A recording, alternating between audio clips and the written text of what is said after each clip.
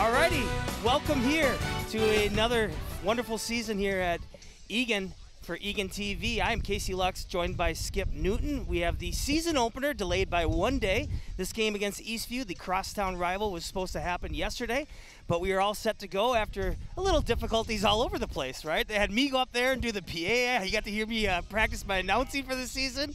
But Skip, how you doing? Welcome abroad. Happy to have you. Yeah, it's great to be here, Casey. Thanks a lot. Really excited to get this season started and excited to see some good baseball today. Absolutely, absolutely. We have, I think before when I looked, it was 60 degrees and about 12 to 14 mile an hour southwest winds, so meaning blowing out to right field.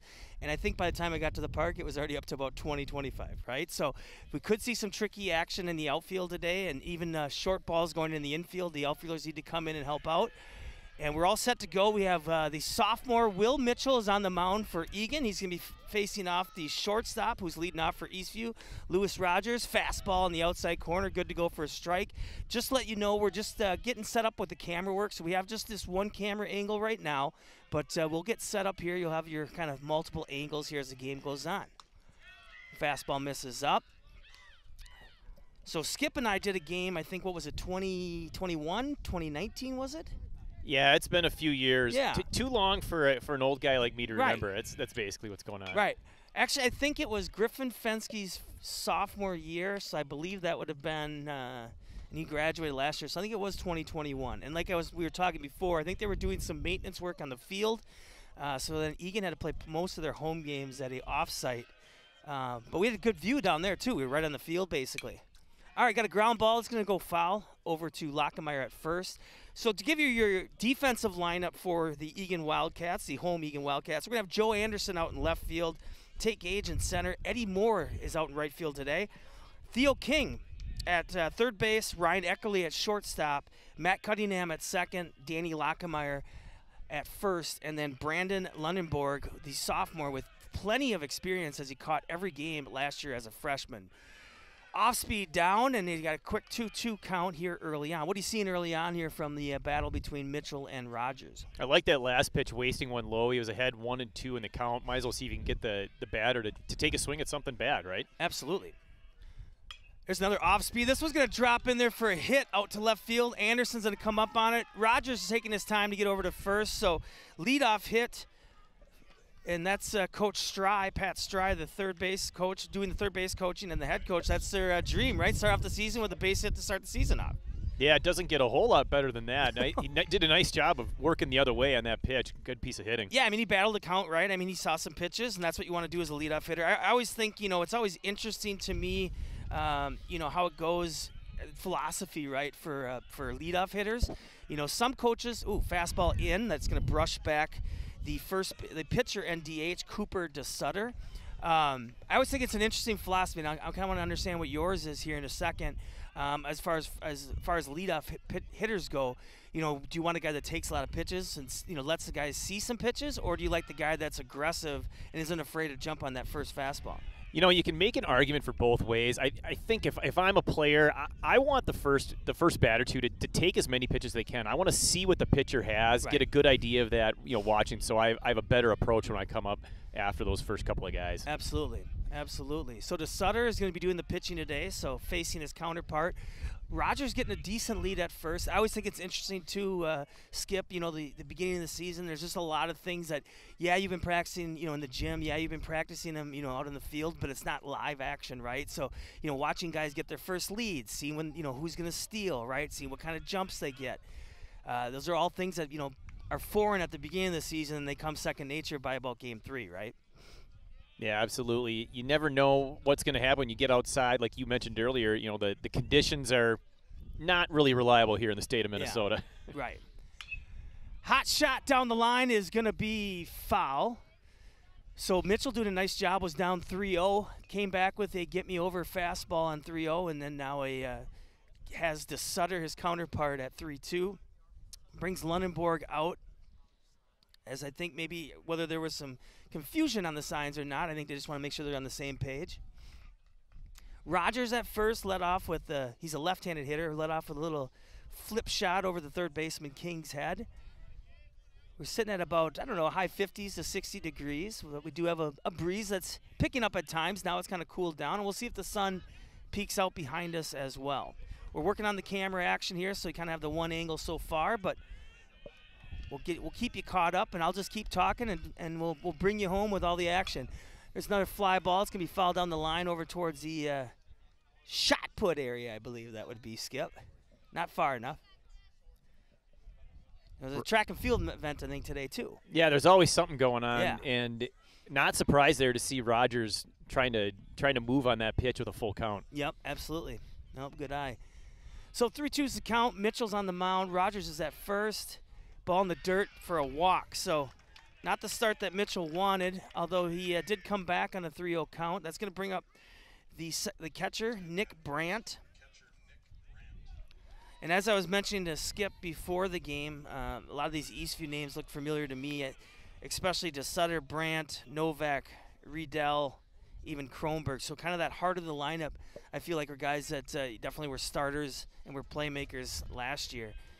And Brandt's not afraid to kind of hug up towards the plate here. He's got his toes almost on the white batter's box line. Shows bunt, strong curveball in there for a strike. It's a good opening day challenge here for Eagan. You know, Eastview, like you said, returning a lot of players from last year, and they had a successful season. It's 17-9 overall, 11-7 in the South Suburban. You know, yeah. Finishing third place. A really good year for Eastview last year. No, absolutely. No, good comment. And I know you keep your eye on Eagan just with your other broadcast duties. So whether it's necessarily the kids that you at least have an idea of how their programs are doing, right? Another curveball in there for a strike. So Mitchell switching it up here on the number 3 hitter. Kind of went slider curve. First 2 pitches, so it'll be interesting to see if what he works on here. If it's a fastball low, if he tries to get him a chase up high. Where are you going 0-2 here, Skip? Try to go low and away. Yeah, there you go. So fastball outside corner, just misses. So 1-2's our count. Top of the first, Rogers reached on a single to Sutter, who's going to be doing the pitching today. He's the Otani for Eastview, as he's DHing for himself, meaning that if he comes out of the game, he'll keep batting as the game continues. He reached on a walk, and it's a 1-2 count as the sun wants to poke out. As far as Egan's defense go, Lockemeyer did have some experience playing first. He played some first last year. He's also a stud left-handed pitcher for them. So the inexperience that they might have at the plate, ball gets past Lunenborg, and that's going to send Rogers to third and to Sutter to second. But like we were talking before, you know, maybe some inexperience at some positions, outfield, in the corners at times. They do have some experience back with Cunningham and Eckerly up the middle. But the pitching, obviously, is a key thing that they do. They do have 3 starters coming back that saw plenty of innings last year. Yeah, you mentioned before the game they lost 10 seniors from last year's squad, so it'll be really interesting to see how they can get going here early this season. Absolutely. That one's fouled back. It looked like a little bit of a high slider. So 2-2 count, nobody out. Eastview threatening here early. Runners on second and third. Mitchell on the mound, he's a sophomore. And we'll get to his stats here in a second because the wind's actually slowed down so I can actually get some papers out without clutter. The 2-2 pitch, foul back towards us. As far as Mitchell goes, I'll tell you here in a second. So when's the last time you did a baseball game there, Skip? The last time I broadcasted a game was with you, Casey. Oh, wow. Something to So we're dusting you off today. Yeah, I really want to get back into it, so I was glad for this opportunity. Awesome. I want to thank the Eagan Booster Club for reaching out. I really appreciate that. Yeah, well, no, we're happy to have you. You know, you and I are probably a little similar in the fact that, you know, we can and we have done broadcasting, play-by-play by ourselves. But it is good always to get another voice, right, and get another opinion. Fastball's up, 3-2 count. So, yeah, I mean, it can make for, I don't know, I feel like it's not necessarily a long day, though, because if you're doing it by yourself, you're just constantly in the action, right? Good patience at the plate there by Brandt, laying off that high one on a 2-2 pitch, worked the count full. All right, 3-2 pitch, another fastball's up high. So second walk of the inning. And now we have bases loaded. And we'll see if that might even call a mound visit from pitching coach Luke Degermont. You know, that's always a tough thing too, right? And then we're going to see a pinch runner. It's going to be Luke Macaron is going to come in and run for the catcher, Nick Brandt. But, you know, baseball's such a funny game, as you know as well. You know, it's one of those things. Had a good, you know, good at bat by Rogers at the plate. Fouled off some pitches, right? And, you know, he flips one out to left field, and before you know it, now you have bases loaded. Whereas, you know, he gets under just a little bit. It's caught at third by King, and they could be out of the inning by now. Pop-up. This one should stay in. Lockemeyer's got room. Got plenty of room. And one pitch, one out, as Mitchell retires Charlie Novak, the first baseman, and a huge out. That's going to bring up now the third baseman, Charlie Riedel. So they go Charlie, back-to-back, Chuck and Chuck. That's right. Chuck, maybe Chuck E. Cheese if they're, you know, back in their real youth baseball days. Now, tell me, and I've heard the rule, but just, you know, for maybe somebody watching, you said they're pinch runner for the catcher at first. That's something that high school allows so that the catcher can get their stuff on and keep the game flowing a little faster. Absolutely. And you know, I think, unfortunately, our first pitch fastball is up. Still have bases loaded. Rogers at third, to Sutter at second, and then now the pitch runner, Macaroon. You know, I think back in the day, some people thought, oh, like, that's a strategic move because we didn't have the, you know, in shape, strong, fast moving catchers. You know, he had not necessarily big and overweight. I'm not going to say that. Hot shot hit out to left. That's going to be to Joe Anderson.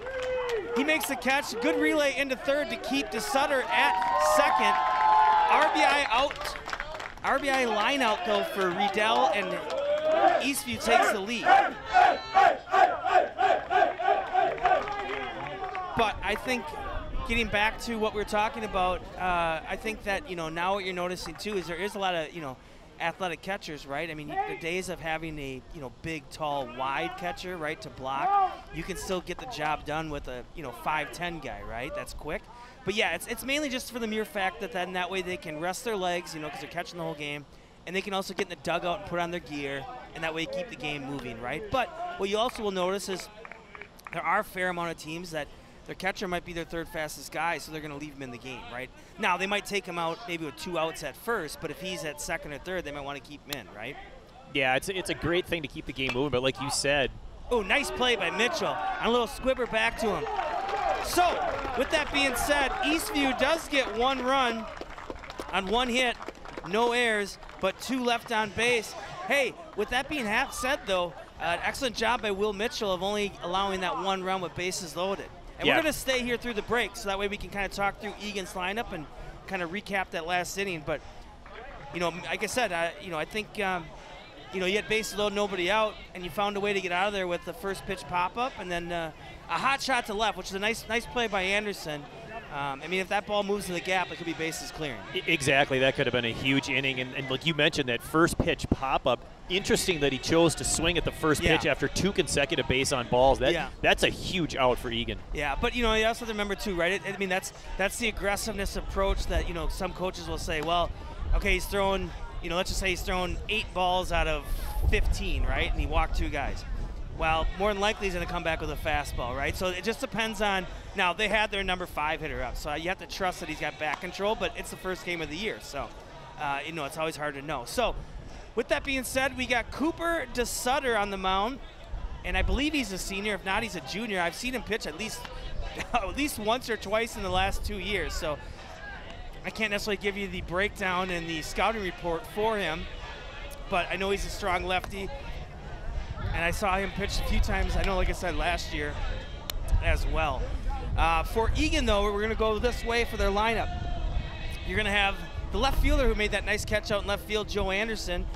He's going to be batting leadoff. You're going to have a shortstop, Ryan Eckerly, will be batting second. He'll be followed by Brandon Lundenborg, the catcher.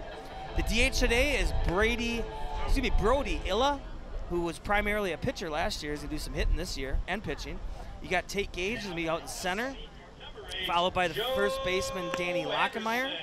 Second baseman, Matt Cunningham. Third baseman will be Theo King. And then the number 9 will be the right fielder, Eddie Moore. So, Joe Anderson comes up. I can get some stats on him from last year here in a second. Joe last year was primarily used as a pinch hitter, sometimes DH, as well as outfield. and was a strong pinch runner as well. I think he had 5 stolen bases on the season, and if my memory serves me, I believe he was 5 for 5, so I think he was 100% stealing bases. So if we get Joe on, we might see some action right away to start. Wind still blowing strongly out to right. Big swing by Joe on the fastball by DeSutter. Now you'll notice one thing, it's a very odd thing today, is that they couldn't find the Old Glory American flag. It wasn't in the spot that it was supposed to be. They always put it up about 3:30, and they just couldn't find it. So I don't know if that meant it was being used at a different park or it just wasn't put where it was supposed to be. Everybody adjusted well during the national anthem. They Absolutely. all looked at the pole. They listened to me. They knew where they were supposed to look. They listened to me. Check swing by Anderson, 2-1's our count. So as I mentioned, Anderson last year, .399 on base percentage, so a solid number of getting on base. 5 stolen bases, few walks, scored 3 runs on the season in limited duty, so they're expecting good things from Joe this season. And he works DeSutter into a 3-1 count after swinging at that first pitch. So here's the delivery from the big lefty. Fastball on the outside corner, ball 4, excuse me. So Anderson gets on first. And we'll see if he gets in motion here from Coach Butler. Coach Butler, just so you know, Skip, since it's been a while, typically an aggressive coach. Not afraid to steal, not afraid to put guys in motion, make the defense adjust, open up some holes for your hitters. And I think with this younger team, you might see some more bunting this season too. Rip shot by Eckerly is gonna be a hit. Anderson's gonna stay at second. Eckerly sees one pitch, rips it over the head of the second baseman Schmitz. And just like that, now Eagan wants to get on this party here early on in the first. So both Eagan batters taking a swing at that first pitch. So I don't know if that was the game plan going in, to be aggressive. Maybe they know he likes to keep things around the plate. He's a first pitch fastball type pitcher. First, an early strike thrower, right? Consistently around the zone, right? Or it's the first game of the season. They're just eager to finally hit live pitching. And I think the other thing too you have to remember is these guys know each other real well. Plus they probably know each other from summer ball all these years. So there's scouting going into this. Even though it's the first game, there's probably some tendencies that they can pull from last year or from summer ball and from previous years, right? As I mentioned, DeSutter I feel like has pitched against Eagan multiple times in the last couple years. Fastball at the knees for a strike to the catcher, Brandon Lunenborg. He is a sophomore, and he had a heck of a season last year. We'll get into that as the game goes on. All over the top 3 in many hitting statistical categories, and a guy that's not afraid to show off some power with a big fly. Ball in the dirt, nice scoop and block by the catcher, Nick Brand. He's done an excellent job behind the plate for Eastview for multiple years as well. So Joe Anderson's at second, reached on a walk. Ryan Eckerly, the shortstop, first pitch swinging single to right, is sitting at first. Nobody out. Here's a pickoff play. Anderson gets back.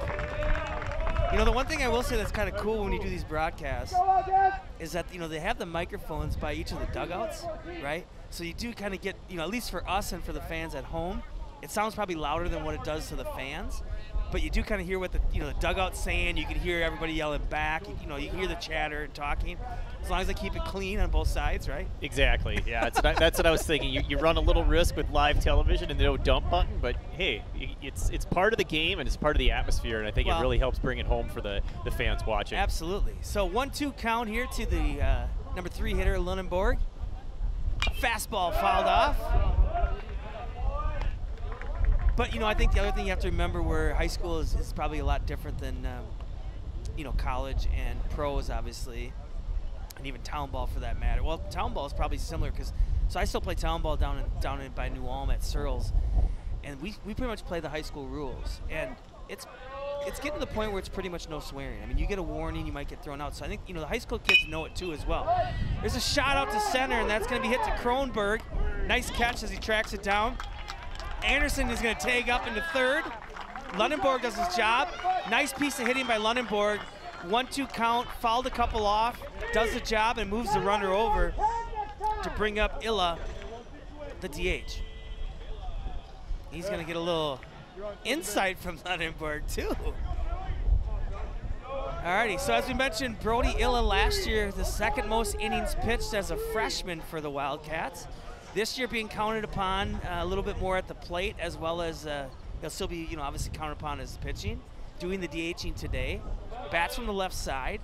We have Anderson at third. We have Eckerly at first. And we'll see if they put Eckerly in motion here first and third. Fastball on the outside corner is a ball.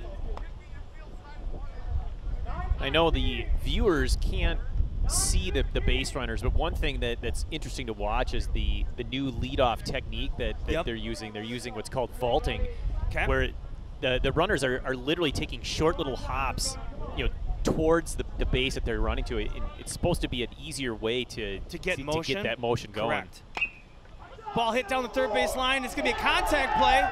Scooped up, bad throw to first by Riedel. That's going to send Eckerly over to third. So a whole lot happened there.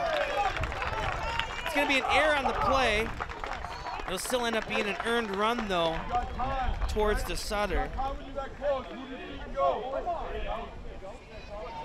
So just to kind of recap there, Coach Butler had the contact play on. You always hear that in Major League Baseball, and I think a lot of times the viewers are saying, well, why the heck why did that guy go from third? He's not even that fast. The ball was hit right at the third baseman. Well, the contact play is put on because once you see the ball being hit, you're going to go no matter what, right? You're going to make him field it cleanly and make him make a good throw and make the catcher make the take, right? First pitch, base hit, out to left, and that's going to be Tate Gage with an RBI. So Gage brings in Eckerly on a base hit out to left. So as you notice now, the two hits here, Skip, have all been on first pitches. Yeah, he tagged that one nicely, and it was really interesting going back to the run before, the one that scored on the air. You talked about the contact play. The thing I thought is that he got a little bit of a late jump. Right. I was actually surprised that he didn't go home with that. I thought they had a play at home, but they chose to go to first instead. Well, and I think too, what you're saying, what you saw there is that Riedel was out of the corner of his eye could see that Anderson was heading home, right? So that probably and he probably took his eye off the ball a little bit, and he didn't field it cleanly. Strike on the outside corner for DeSutter, and we have at the plate Danny Lockenmeyer, the first baseman. So I think that kind of rushed him, right? The tricky part is if he fields it cleanly and Anderson tries to go back to third, he might just get tagged at third anyways. He was kind of in no man's land, right? Yeah, that's a great point. It was right down the line. All right, ball's hit up high. It's going to be to Isaiah Jones in right. We're going to see if we get a tag, and Illa's going to stay at second. So DeSutter coaxes a pop fly from Lockenmeyer, and that's going to bring up the second baseman, Matt Cunningham. We have Brody Illa. I gotta get better at saying Brody, not Brady, but Brody Illa's at second. And we have Tate Gage at first. Wildcats are up early 2-1. On an error by Riedel. I'm not gonna say it was a two-play error. I mean, I think they wouldn't count an error on the bobble, but he did have the bad throw to first. Low strike called in there. 0-1 count to Cunningham. And then Tate Gage came up, first pitch swinging with a base hit out to left that brought in Eckerly. Now that throw in there, though, did get Eckerly to third, and that's what brought him in on that Gage base hit. Curveball in there for a strike. That's what I remember about DeSutter is once this curveball gets going, it's pretty nasty. I wouldn't say it's a 12-6er, but it's like almost a 1-6, 1-7 if you're looking at the clock. It almost kind of drops kind of straight off the table as far as kind of loops in. That might be why we're seeing a lot of first pitch swinging. Right. They want to get out ahead of that. Yep, if I'm going to get a fastball right away, I'm swinging 100%. at it. And I think what you're going to notice too from DeSutter with Brant behind the plate, even the pitching coach is Adam Stockwell. I think what you're going to notice too is they're going to start switching that up, right? They might come change up or curveball for the first pitch. They might even save fastballs for more of the out pitch, right? Especially if he's pitching to a righty and try to see if he can paint that outside corner with a fastball. 0-2 count to Cunningham. And there it is. So just what we were talking about, fastball on the outside corner. But all in all, a successful inning for Eagan. They get 2 runs on 2 hits. There was that 1 error at third on the throwing error and 2 left on.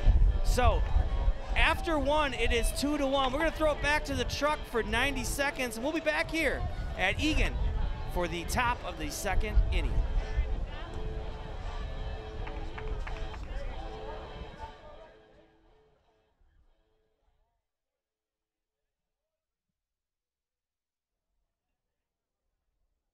don't think it looks right. This is good, and it's all good, baby. Is it really all good?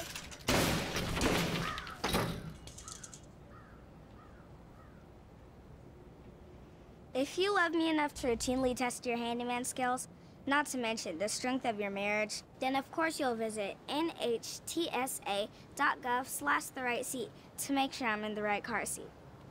I'm gonna call my dad. If you're buzzed and doing this,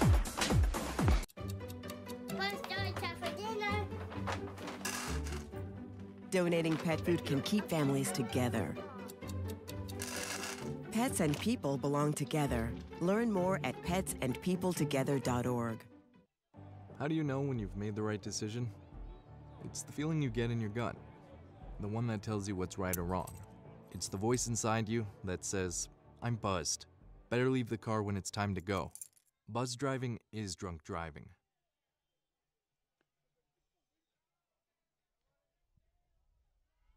Alrighty, back here at the top of the second inning, Eastview is coming to the plate, and we have number 10, and that's going to be Ben Schmitz, the second baseman. Almost made a great jumping play in that first inning on that base hit by Eckerly, but I think that thing sailed over him by about maybe a foot or so. It looked like he timed it out, though, right? First pitch fastball by Mitchell, the sophomore. And let's get to Mitchell here real quick since we got some time. So Will Mitchell last year as a freshman, I'll pass this on to Skip. I was kind of giving him the rundown. Pitched in 5 games, had 3 starts. So I think that put him around 3rd on the team maybe in starts for the year. Fastball on the outside corner for ball. 14.1 innings pitched. He was 1-0 on the season. Only had 5 earned runs, so I mean, not horrible, right? 5 earned runs in 14 innings. And then he did average a K per inning. Ground ball to King. King to Lockemeyer for the first out of the inning. Nice job by King to come in on that slow roller. Strong throw, great stretch by Lockemeyer. And then that's now going to bring up the right fielder Isaiah Jones, number 21. A 2.442 ERA. So I think all in all, I mean, that's pretty solid, season for a freshman, pitching in a very tough South Suburban Conference. And what a nice advantage to have a freshman come back with all that experience. I mean, he gets rid of the freshman jitters. I mean, yes. He's already a newbie in the school at high school, right? Absolutely. Hot shot, backhand. Nice play by Eckerly to Lockemeyer. So Eagan, after that first inning, they dusted off those cobwebs, and we're starting to see some smooth operator in the infield right now, Skip. Yeah, that was a nice backhanded pick there by Eckerly. Really, really well done. Got the glove low because that thing did not hop up, so he had to get down forward and came up firing. And that's maybe one of the benefits that you might get early in the season, right? The ground is soft enough to play on, but it's still hard, so you're gonna get probably more of those true hops, right? And hopefully not so many bad hops, right? So 1-0 as the fastball misses. There's a heater up high for a strike. This is the number 9 hitter. It's Kevin Wohler. He's the left fielder for Eastview. The other thing, too, I was going to point out was that ball was hit so hard that, some people say, oh, you come in and charge it. But, he didn't really have time to try to get around to it. Curveball in there for a strike, so he just let it come right to his backhand, and then that way he was already set up to throw, right? Yeah, when a ball is hit hard like that, you don't have to charge it. Right. Well, it gives you more time because it's going to get to you a lot faster. 1-2 pitch, check swing, check at first, strike 3. So Mitchell cruises through that second inning with no runs and no hits, no errors, nobody left on base. We'll be back in 60 seconds this time for the bottom of the second inning here at Eagan versus Eastview.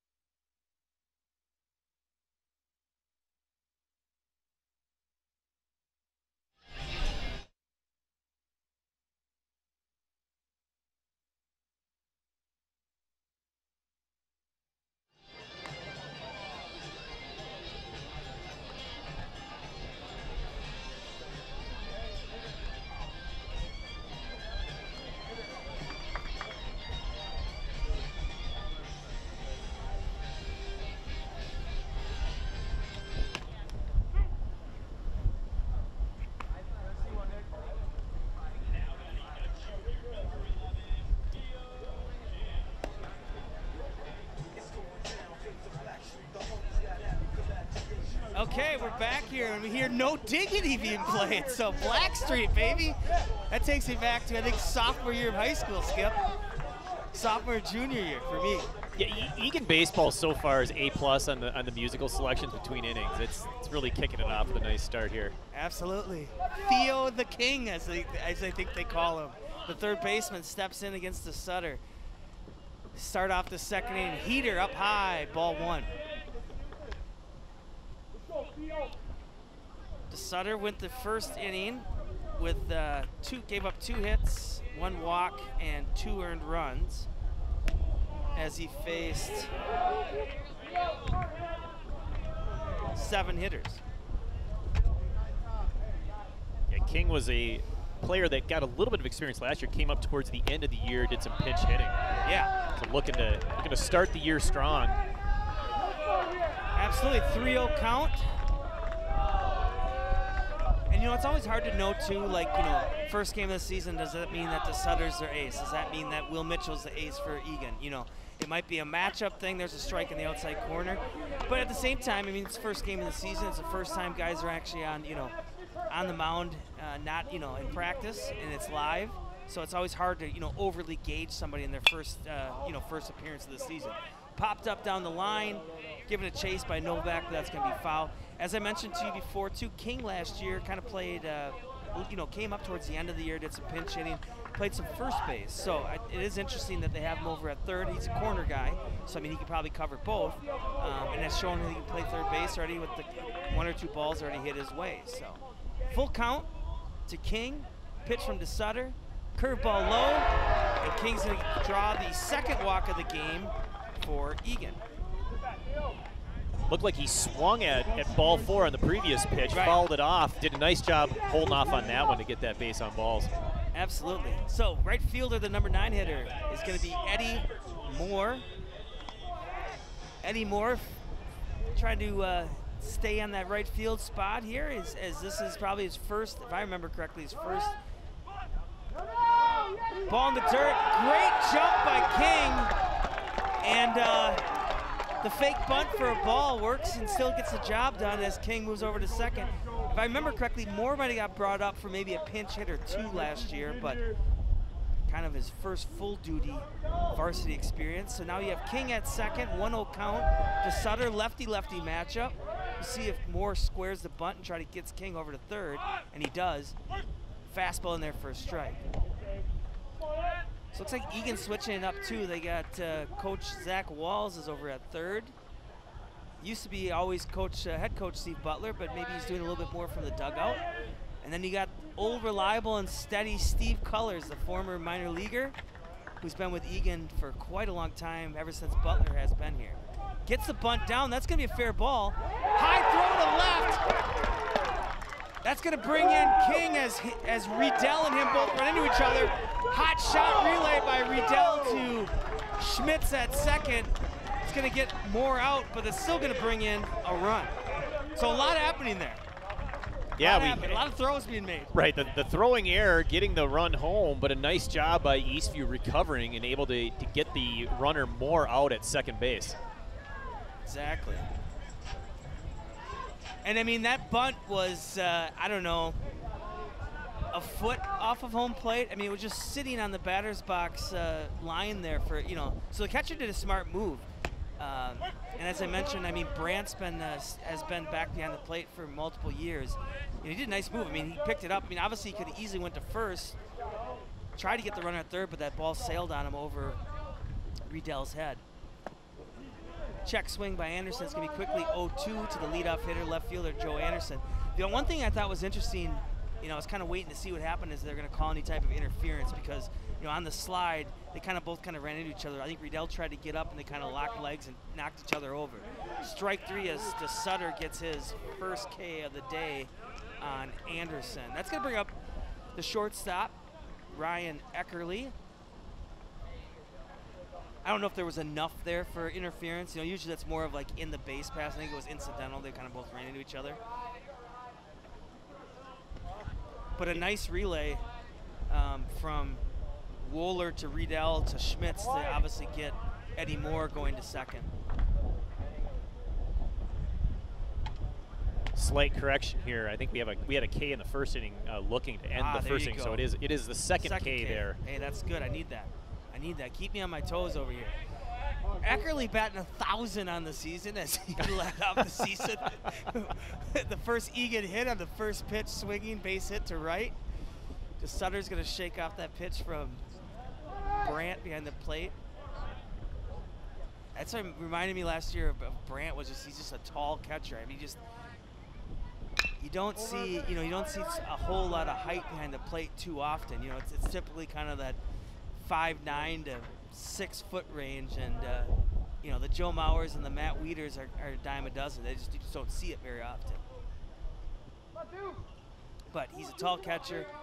He can squat down, and then he can also get that high fastball pretty easily as well. Because he's a dwarf at our home plate up today. Yeah, he is definitely a big guy. See, I told you. He puts his left knee all the way down on the ground, yeah, which probably is going to save him some and pain and suffering later in life. What is that, the Pudge Rodriguez? Junior Ortiz, if you're a Twins fan, he used to do that one leg down and then the one leg cockeyed way out. 1-2 count, 2 down. Lefty-lefty matchup. Third strikeout of the day for DeSutter, but Eagan does attack with 1 run on no hits, but the 1 error and nobody left on. So after 2, Eagan Wildcats 3 and the Eastview Lightning 1. We'll stay here for the in-between innings. I want to make sure that we give our thank yous out throughout today's game to Eagan TV. So they were so excellent. They were set up to do the game yesterday. The field was a little too wet, and they knew that today was going to be a better day for baseball. I mean, if we didn't have any wind, this would be a beautiful day for baseball. So we want to thank everybody from Eagan TV for their continuous coverage of Eagan and Eastview athletics. But we have to thank Josh, who's our producer and director in the truck. Kevin is in the truck with the replays. Savina is doing our graphics today in the truck.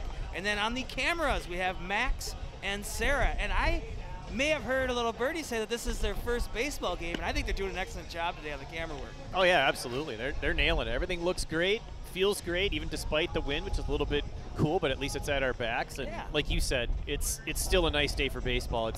March Madness is officially over, so it's time. Absolutely.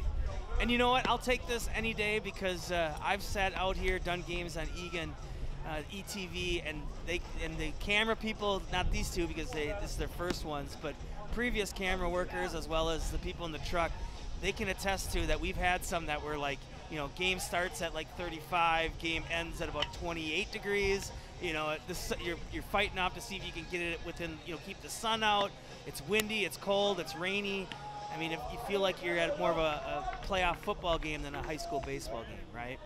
I remember back when my kids were young enough to participate in, you know, the Eagan Athletic Association track, and parents had a common saying that the coldest sport was EAA track. Man, we suffered some frigid Friday nights or Saturday mornings. First pitch swinging is going to be, let's see here. Oh, back to the leadoff. So we got the shortstop, Lewis Rogers. So Lewis Rogers had led off the game with a base hit, came around and scored. First run of the season for Eastview. Will Mitchell gets ahead on a 0-1 on a fastball here early. Excuse me, a curveball early.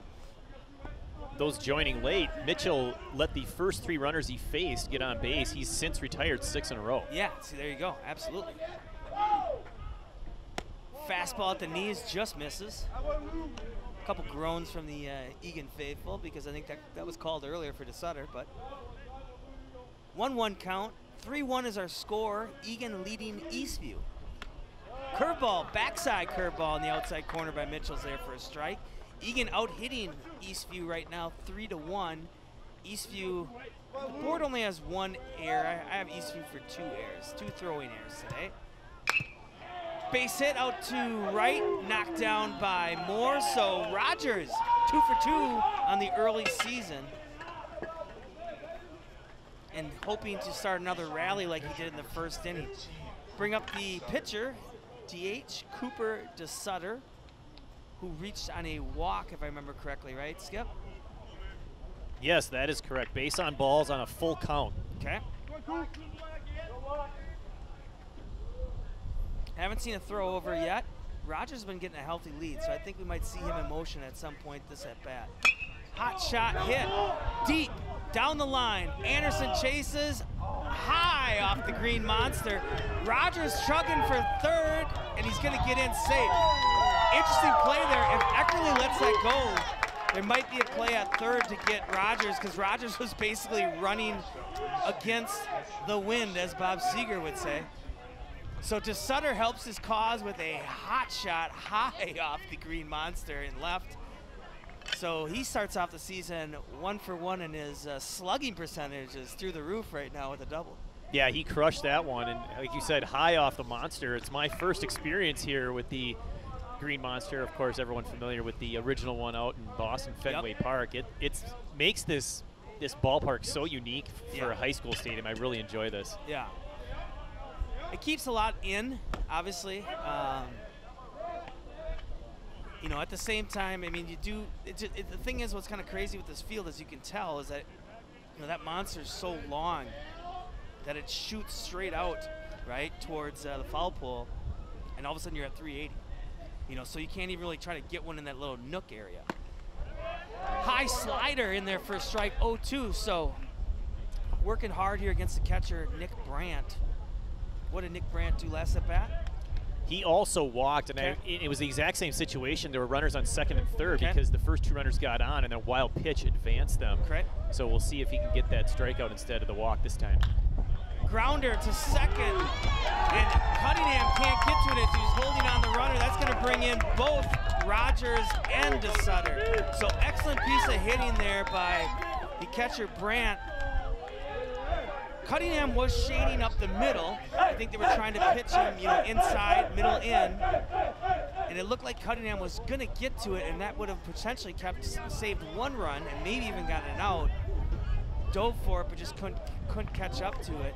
So 2 RBIs there for the catcher Brandt, and that's going to bring up the first baseman Charlie Novak. And just like that, the game is tied 3-3, and Eastview has hit 3 hits in a row. Yeah, that one just had eyes. I mean, it was not well struck, but it was well placed, and he got it just under the glove of the second baseman. So unfortunately, you know, like you said, he knocks that down. He doesn't maybe get the out, but he saves the run. Yep. Yeah, and on top of that, right, you save the run, and then you also have a double play opportunity, which you still do now. So there's our 4th hit in a row as Novak pops that one to Joe Anderson, fumbles it, and just like that now, excellent base running by Novak as he slides into second on that bobble by Anderson. And Brandt scoots into third, and now you have second and third and still nobody out. So just like you mentioned, maybe you gave him the announcer jinx. Will Mitchell had 6 in a row that he set down, and then just like that, 4 hits in a row, and Eastview's out hitting Eagan 5-3. Yeah, I should know the broadcaster's curse is a real thing. I don't know what I was thinking. I apologize to any of the Eagan faithful listening out there. I will try to avoid that moving forward. That was a well hit ball, and unfortunately the bobble out in the outfield allowed the runner to get from second to third because he had stopped at second base. Then the second unfortunate play was the throw going there, allowing the runner to advance from first to second, the base hit. So I know that's the tough thing. Those are the things that you have to it's early in the season, I understand it, but those are the things that you have to try to mitigate, and minimize. Is you can't compound, a bobble and then all of a sudden give up another base, right? Now he's, another 90 feet closer. You take away potential of a double play ball. Now you're set up for a potential suicide squeeze. I mean, there's just so many different factors that now come into play. That ball should have came into second, right? So slow roller going to be foul, and this is going to be the center fielder, which is Ryler. Nope, excuse me. One behind, I think. No, one ahead. Third baseman, Charlie Riedel. How'd Riedel do in that first inning? Or second inning, that is. Oh, I got him down as a sacrifice fly, so he got the out, but yeah, he hit that hot shot out to left center. Correct. Got the run home. Yep, so he has an RBI in the season. 3-3's our score, 0-1 count. Will Mitchell on the mound. Nice curveball in there for a strike. Might be a slider. I still need to get the pitching analysis and know what all these guys' pitches are, but that looked a little sharper than a curveball to me, but it might have been a curveball. So many guys, now have given up on curveballs and are throwing sliders. A lot of guys are going fastball, slider, changeup. 0-2 counts. This should be a waste pitch. Should be a fastball low and out. Check swing. Home plate up, gives it to him. I always, as a pitcher, you love it. As a hitter, you hate that, right? Because you're like, hey, you use your mate. Yeah, a big out there. Yes. That was really needed for Eagan to try and keep this inning as low scoring as possible. Again, you've still got 2 on with just the 1 out. So correct. Another big at bat here. Center fielder is going to be Ryler Kronberg. Mitchell's on the mound. He's given up 5 hits and 3 runs here early on. Heater right by him for a strike. It looks like Eagan's playing maybe mid. Actually, they're playing pretty normal. It looks like Eckerly might be up a step. Cunningham's still playing back. Lockmeyer's playing normal. Same with King. King's playing well off the line, which sometimes will tell you that, Mitchell and the game plan might be to pitch him away, right? If he's hugging third baseline a little bit more, that might look like he was going to suicide squeeze attempt, but kind of a safety squeeze, right? Because the pinch runner, Macaroon, was not breaking on the pitch. So quickly 0-2, so it'll be interesting to see what Mitchell goes through in his bag here. If he goes back to that kind of curveball low outside, maybe tries to paint a corner, or maybe even the old fastball, right? The sky's the limit pitch. Yeah, at 0-2, he's really got a lot of options. He's coming off of a strikeout, obviously wants a second one here. It would be huge to get that second out and see if they can't strand runners. But yeah, this is a big pitch. Yeah. So the pinch runner, Macaroon's in for the catcher, Novak. Here's that 0-2 pitch, corner pitch, strike 3 on the curveball for Mitchell's 3rd strikeout. And he's gotten 2 in a row that have been his biggest strikeouts of the game, as he hopes to bear down one more time to keep Macaroon, the pinch runner, at 3rd, as well as Novak at 2nd. So that's going to bring up the second baseman, which is Ben Schmitz. 2 outs here. Play's going to be once again at 1st. Schmitz calls time as Mitchell was taking a little time here to get that first pitch. What did Schmitz do his first at-bat? He grounded out to 3rd base. So okay. That was the first out of the 2nd inning, okay. a 1-2-3 inning. Sure. Fastball up high. Looked like Lunenburg wanted that one low and out. Had to quickly adjust on the heater up high. As the season goes on, our next broadcast, I'll probably have a little bit better idea of, like I said, the pitching staff's pitches as well as their speeds. But, this is the first game for everyone, so we're all just kind of jumping in and doing it. Curveball's out. Quickly 2-0. As I said, Mitchell does have experience. Pitched 5 games last year, 3 starts, 1-0, 14 innings pitched, and he did average a K per inning. 2-0 pitch to Schmitz. Almost catches Schmitz in the helmet, and it's quickly 3-0. And I wouldn't say that they're necessarily pitching around him here. They got 7, 8, 9, so they got Isaiah Jones coming up. Just not kind of getting a feel or a grip on those pitches, it seems like. Yeah, that one definitely looked like it got away from him. He wasn't looking to throw one right. up and in with a 2-0 count, but yeah. he does have first base open. Correct. So he can be a little more cautious here, especially yep. at 3-0. Well, and that was a curveball. You see a curveball up that high, you just know that it's all about either just slipping out of the hands or just where he released it, right? So 3-0 to Schmitz. Fastball over for a low ball, so 4-pitch walk. That's going to be the 3rd walk of the day for Mitchell. That's going to bring up the right fielder is Isaiah Jones. That's right, Jones, another hot shot. He had the hot shot to Eckerly, right? Yeah, that was the second consecutive grounder of the inning. It was a nice backhand play by Eckerly. Didn't have to go too far for it, but scooped it off the ground. Well played, and a nice strong throw to first. Yeah, that's what I was going to mention too. And Eckerly does some pitching as well too, so he's got a strong arm. So bases are full. Curveball in there for a strike. We have the pinch runner Macaroon is at 3rd. We have the Cats here. We have the first baseman Novak is at 2nd, and then now Schmitz, the second baseman, is at 1st. So 2 consecutive walks after that big hit by the catcher Brandt. And that was 2 RBI single by Brandt, the catcher? Yes, that is true. And that's what tied it up. Yeah, because there are guys on 2nd and 3rd when you get that after the double by Sutter. Yep.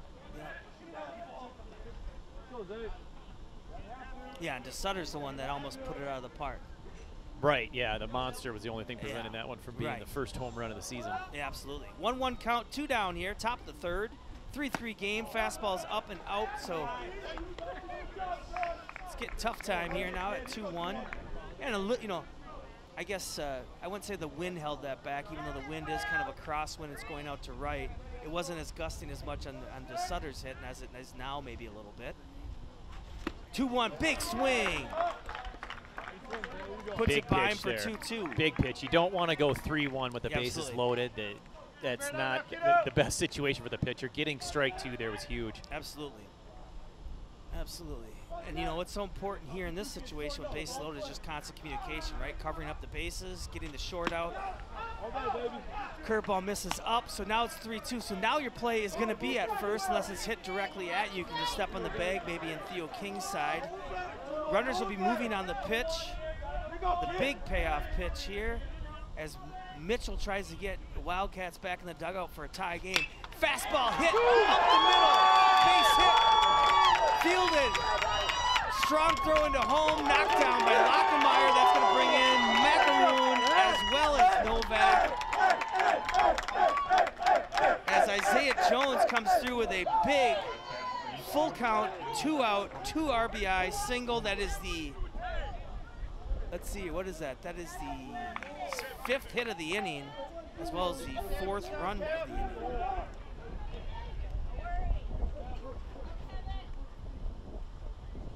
So Mitchell's going to try to start this at bat over now as he has runners on first and third, 2 down. Eastview taking the lead here. They were down 3-1 going into the top of the third, answered with 4 quick runs after Mitchell did an excellent job of looking like he was going to get out of it. Yeah, he hit that one right up the middle. No chance there for Eckerly. Made a good effort at the play. Unfortunately, you know, with the bases loaded and a full count, that, you know, the runners are off, you know, as soon as the ball's pitched, so easily scoring 2. Yep. Yeah, I mean, if Eckerly, if he gets a glove on it, it's, you know, and that's no guarantee that he even saves that run, right? The guy's already in motion. He might be coming all the way around. Fouled off the leg. You know, and then plus he's deep, you know, he's going to be deep grass behind the base. I mean, that's a long throw, you know, if he does get up to try to make it out at home. More or less even trying to go to first, right? And it looks like Jones can scoot a little bit, so. And it looks like, too, I mean, the other thing, too, is, you know, a righty on the mound. You know, he finishes towards the first base side, so he just wasn't really in a fielding position to try to knock that down with a glove or a foot. 0-1 count, 2 down. Runners on the corner. Curveball in their first strike. As we have Schmitz at second, Jones at first. So that base hit sent Schmitz all the way over to third. Yeah. Oh, yeah, Schmitz at third. Excuse me, I said second. Correct. 0-2. 2 outs, 5-3 score. Just a little throw over to see if he's going to be taken off. Yeah, usually after a guy, you know, on a cold day, a guy that either fouls one, you know, off his leg, then you want to kind of probably go, you know, something hard, you know, hard slider, hard curveball away, you know, because it just doesn't have a lot of, you know, he's still feeling a little tingling in that front foot.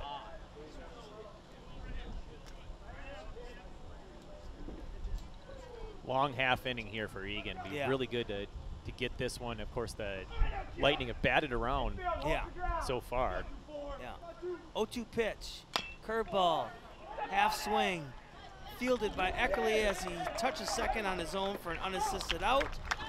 But with that being said, Eastview does come back with 4 runs on 5 hits. No errors and 2 left on as they take a 5-3 lead going into the bottom of the third. We'll be back in 60 seconds for the bottom of the third action here today with Eastview traveling over to Eagan.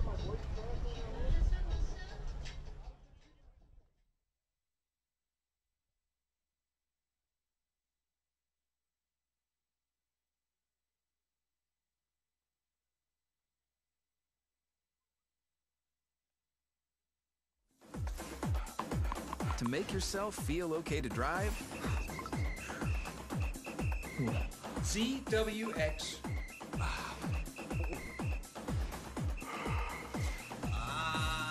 you're not okay to drive. YGKLVW. Regular you. How you holding up? Nothing wrong with getting help. If I promise to look into it, will you drop it and help me build this fence? Now you need my help. If you or a veteran you know needs support, don't wait. Reach out. Find resources at va.gov/reach.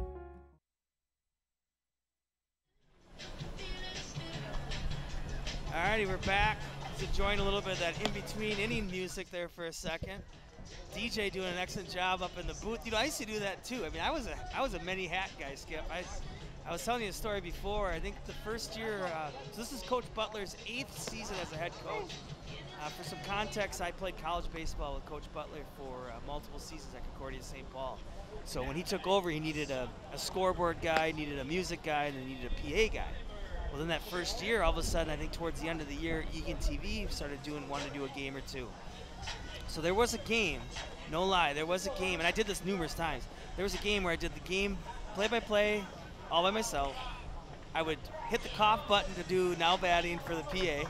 I would try to do as much music as I could in between innings. We didn't have walk-up songs. And then on top of that, I was also having to keep track of the scoreboard.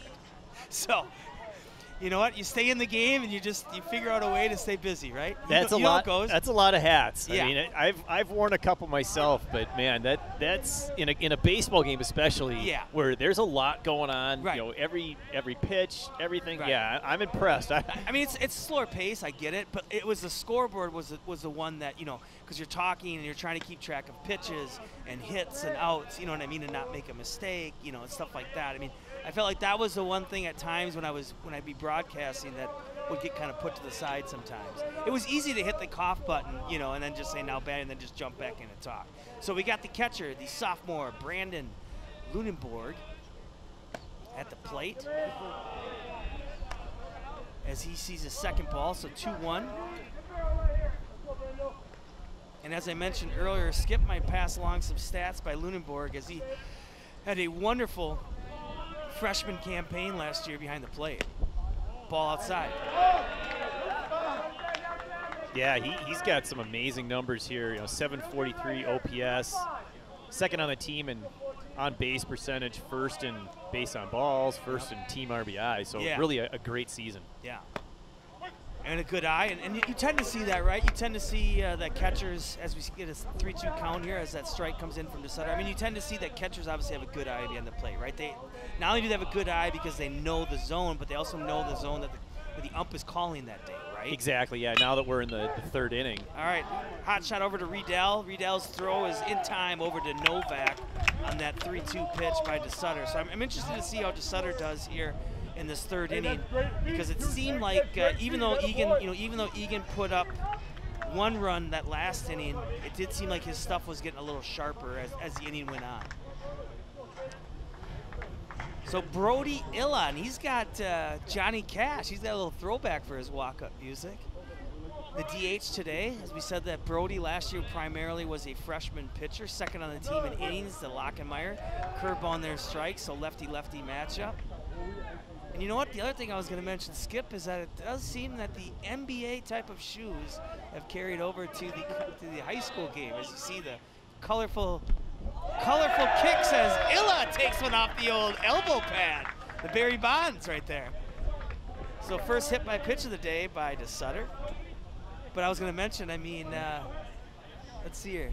Brandt's got some color to his kicks, and DeSutter's got some flamingo shoes out there. Pink and light blues. I didn't know that LeBron and KD made baseball shoes these days. You gotta keep it interesting at every sport, right? There's no reason why basketball players should have all the fun. Exactly. Fake bunt in there for a strike. Throw down to Novak, not in time as Illa gets back. And this is Tate Gage. What Tate Gage do last at bat? Got a line drive to left field for a base hit. Yeah, absolutely. He might even had an RBI, too, if I remember correctly. He might have brought in Eckerly. I know that bunt was the air that brought in the first run. I think he brought in the second run with Eckerly on the base hit. I think you're right. Yeah. So Gage trying to keep that 1,000 batting average going. As we mentioned before, Gage saw some spot duty last year. kind of a jack of all trades, if I remember correctly. He's playing center now. He's taking over for the exceptional center fielder, George Anderson, who played center for, I believe, maybe 4 years, all 4 years, if not for sure 3. I know one of those years he was hurt. He was an excellent running back, too. Came into the season a little hurt. But Gage, if I remember correctly, can play some center. Obviously he played center today. Left, and also play some third. And the Gage family, I think this is either the second or third son that's came through the program for Coach Butler. Change up on the outside corner for a ball, 1-2 count. 1 out, we got Illa at first. Eagan trying to keep that perfect streak of scoring a run every inning here in the early season. A big lead by Illa.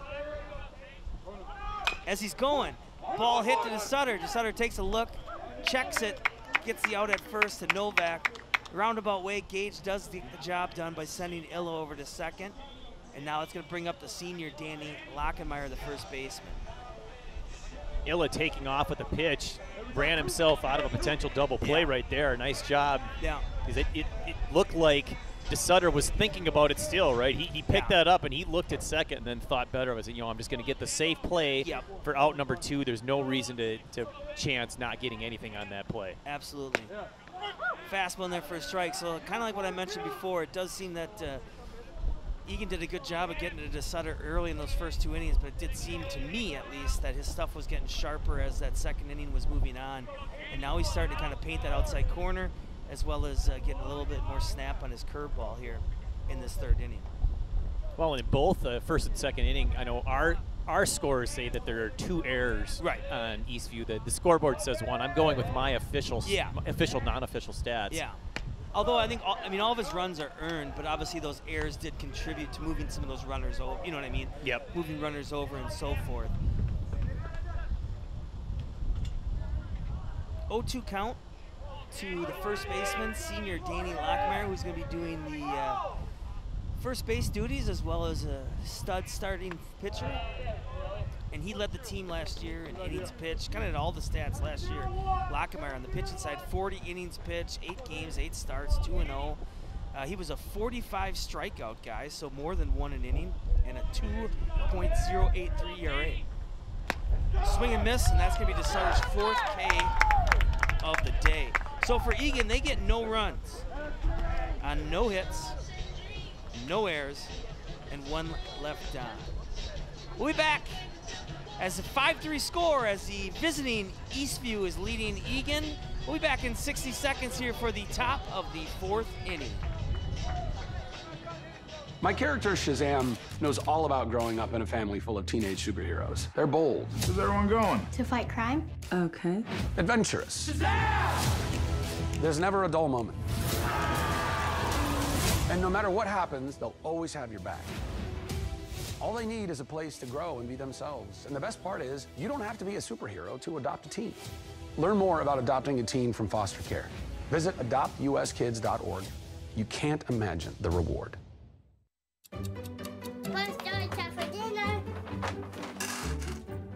Donating pet food can keep families together. Pets and people belong together. Learn more at petsandpeopletogether.org. Okay, welcome back. Will Mitchell still on the mound, the sophomore. And so far through 3 innings of pitching for Will, he's got given up 6 hits, 3 walks, 3 Ks, and all those Ks were big outs, as Skip mentioned earlier, and as well as giving up 5 earned runs here early on. I think he's faced, if my numbers are correctly, 9, and then last inning I think he faced another full lineup, right? So yeah, so he's faced 18 already, so on. So I mean, the other thing we'll have to keep an eye on, first game of the year, so you have to always, be cautious of not only the pitch count, right, which obviously has come into play now the last couple of years in the Minnesota State High School League, but at the same time too, just you don't want to overdo somebody on their first, outing of the season, right? So what would you suggest is the top number for game 1 here for a pitch count? What do you think that he'll be held to? Yeah, I mean, obviously as he gets a strike across to the leadoff hitter, Lewis Rogers, who's been on base, I believe, both times here today, right? He's got 2 hits, I think, is our leadoff hitter. That is correct. Yeah. Yeah, I mean, it's probably a lot of game feel, right? I'm sure that Eagan would love to have him see a quick inning, and maybe even run him out for the 5th. Then now maybe you could bring your reliever in, and maybe in the 6th. And at the time, you maybe hope that it's the lower part of the lineup. High moonshot hit over, and it's going to be caught by Eckerly. It looked like for a second King lost that in the clouds. No eclipse factor today, so we're good there. But a nice job by Mitchell of coaxing Rogers, and Rogers is going to be 2 for 3. But 666 is still a good average to start the year, right, It's Skip? not a bad way to start, absolutely. And a nice job there by Eckerly fighting the wind, I think. That thing continued to push itself towards second base. It started off where it looked like the third baseman might have the play. Yeah. And then all of a sudden he had to adjust and let Eckerly take that one. Fastball gets out of the way to his counterpart, pitcher DeSutter, the pitcher DH. Excellent hustle by our umpire today. Gets a point from the announcer. So 1 out here to Sutter, who had the big moonshot out to left. And originally, too, like when it was hit, I felt like Will Mitchell thought it was coming to him. I mean, the way he looked up, he's like, am I going to have to catch this? 1-0 pitch, fastball on the outside corner is low. Yeah, I think that's kind of the thing, right? I believe it's 105 pitch. Is that for relievers and like 80 some for starters? I'll have to get the actual numbers because it's like, I think like relievers can do a little bit more. It's like 105 and so many days, and then like starters are like 80 some, and you can start an at bat with like 84. You know what I mean? And maybe the pitch count's 85. But yeah, I think if you're Eagan, right, you don't want to jump into your kind of younger, maybe inexperienced relievers, sooner than you have to, right? So you want to ride some experience. I think if he could get through, whether it's 1, 2, 3, or even this four hitters, now if you can have a quick inning, then the 5th, now you can have your relievers come in, face maybe 8 and 9 to start the inning, right?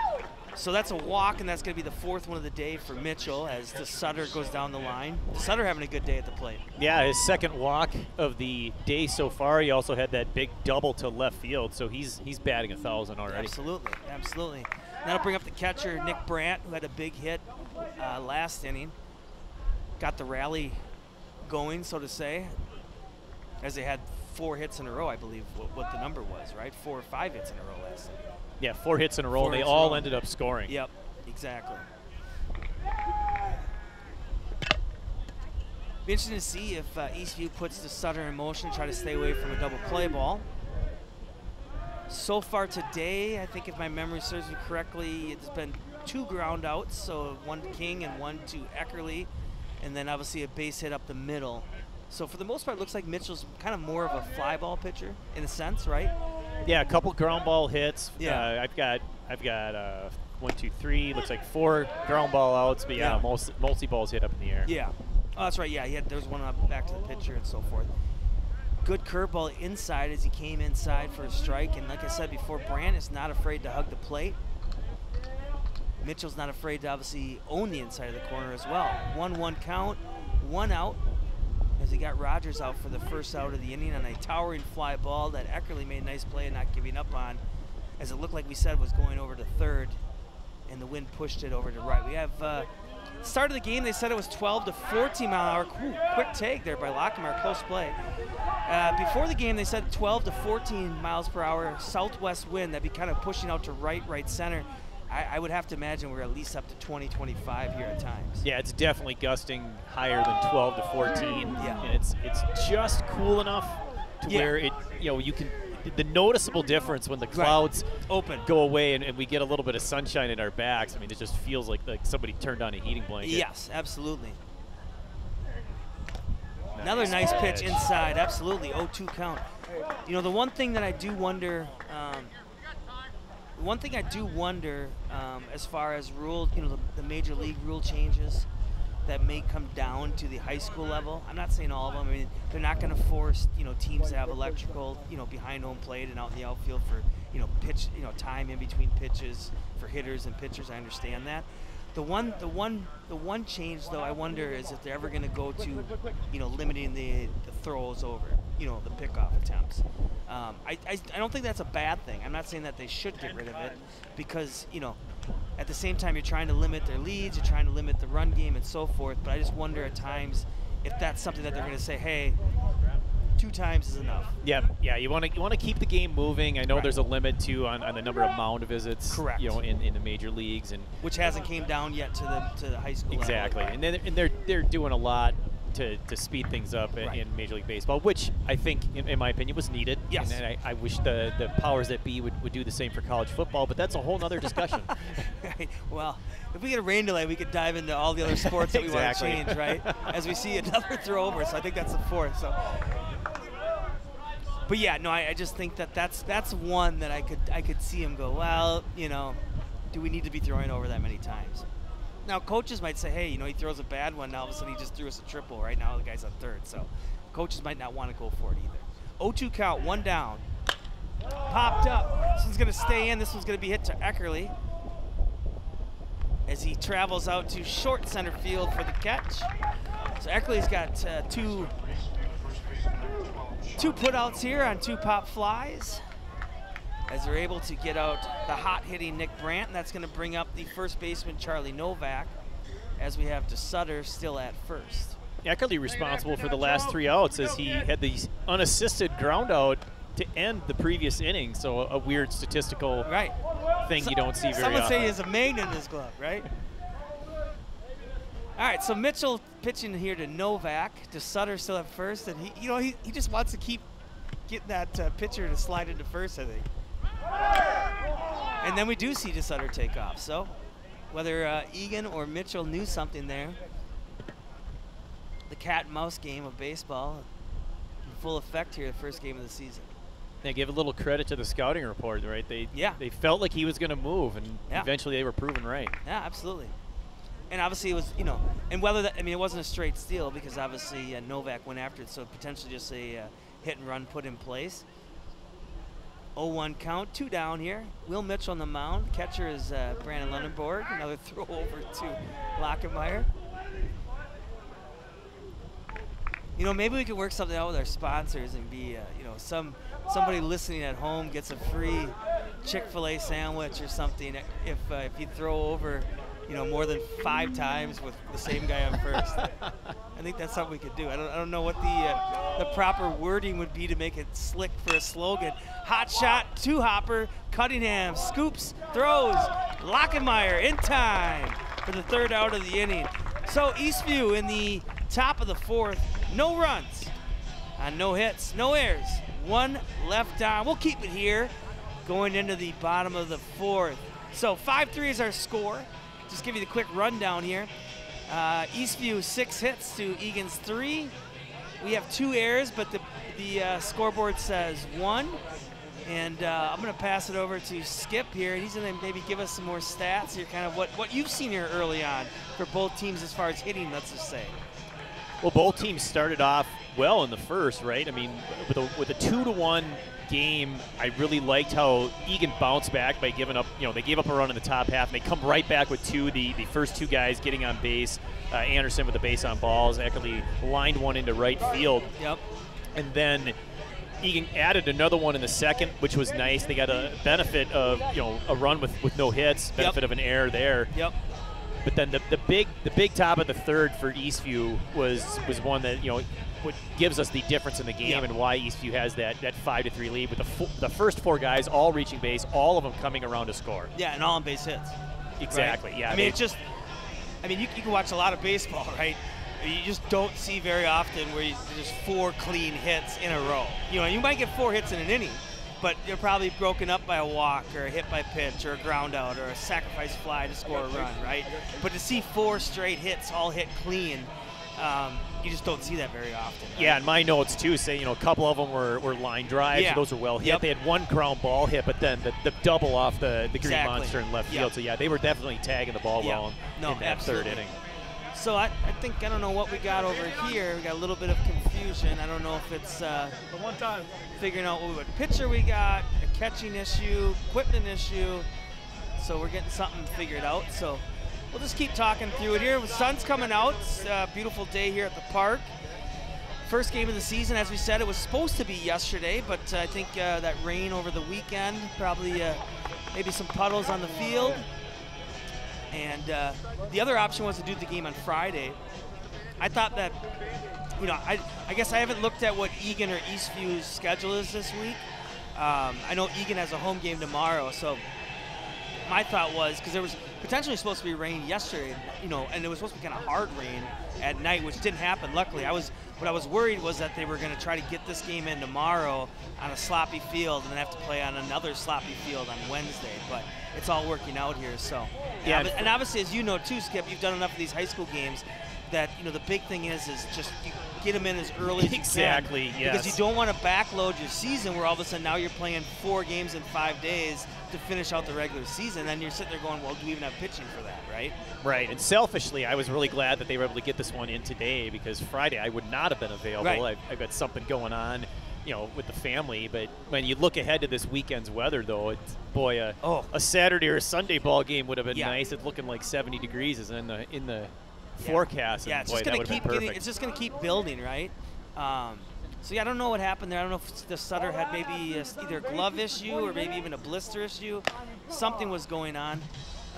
He's probably sore from diving into first base all the time. That could have been it. That could have been, or maybe there was blood, maybe something from sliding so much. I don't know. We'll figure it out here. But the Sutter's smiling. I think whether it's a little bit of a cat and mouse, I'm sure the Eagan guys are kind of wondering what's took them so long. But we're ready to go, and you never know after a long time like that. I mean, we'll see. Does he come back and hit the strike zone sharp, or is he a little erratic here early on, and maybe Eagan can try to get some runners on base early. So first guy to test him out is going to be the second baseman, Matt Cunningham. So made the last play of the inning. Sometimes they say, you make a play, come up, bat right away, you're ready to go. So we'll see what we get from Cunningham. I believe is a senior this year. Last year primarily was a shortstop, as well as did a little bit of relief pitching. Sutter's heaters hit to Schmitz. Schmitz over to Novak in time. 1 pitch, 1 out. Good contact by Cunningham, but was a little bit behind on that heater by DeSutter. Yeah, he hit it right at the second baseman, unfortunately, but he did make good contact, like you said. So just didn't get the right placement on that ball. Yeah, and it was a little bit up in the zone. He just ground into the ground. Theo King's up, third baseman.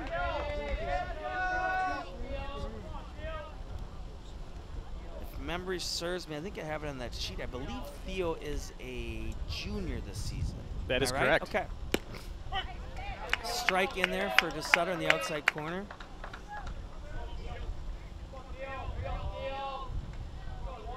Theo's been counted on here quite a bit more than last year when he saw a little bit duty towards the end of the season. Ground ball hit over to Riedel. Riedel fields it cleanly. Throw over to Novak in time.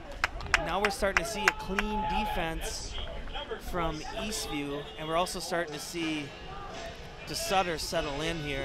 And that's kind of what Skip and I talked about during one of those breaks in between innings was, from my recollection, that DeSutter's a strong pitcher, and it just seemed like that, end of the second, he was starting to get a better grip and feel for his pitches and was settling in, and it just seemed that it might be slim pickings here for Eagan, the rest of the way, as long as DeSutter's in the game. Yeah, I was just looking through the last couple of innings trying to figure out when was the last time that Eagan hit one up in the air, and it's been a while. I mean, it's been a lot of ground balls. There's been a couple of strikeouts, even an error on one play, but it's been a lot of balls hit on the ground. It's been since the first inning since they even hit a fly ball. Absolutely. Eddie King, the right fielder, is up to the plate, quickly down, I believe 0-2, but the board says 0-1. It might still be 0-1. And really that last inning, the only, and you can leave it, I think, there it is, it's 0-2.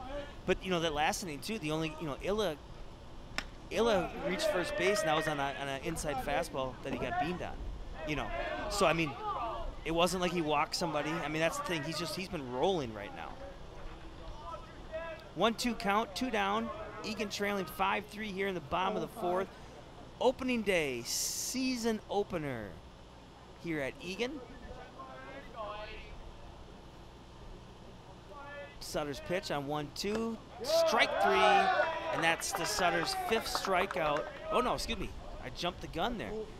Popped out of the glove of Brandt. I didn't even see it. I missed it too. Yeah, popped out of the glove. And I'm gonna mess up my stats here. I was ready to say he had 5 Ks. He's sitting on 4. All right, so Eddie stays alive. Eddie Money trying to hit one down the line here. Scoot for 2. Fouls another one off. Nice job by Moore. He's fouled off all the strikes here this inning. Eddie Moore batting in the 9th spot, playing in right field, trying to flip the order over to get Joe Anderson, the left fielder, in. Lead off. Looks like he's about a half second behind on a couple of these pitches. He's falling them off to the third base side. Third base side, yeah. Nice eyes there on the curveball that's low and out. 2-2 count, 2 down. As we said, 5-3 score. Eastview Lightning. Short drive for Eastview today against their city rival, Eagan. Here's the pitch, 2-2, outside, low. Oh!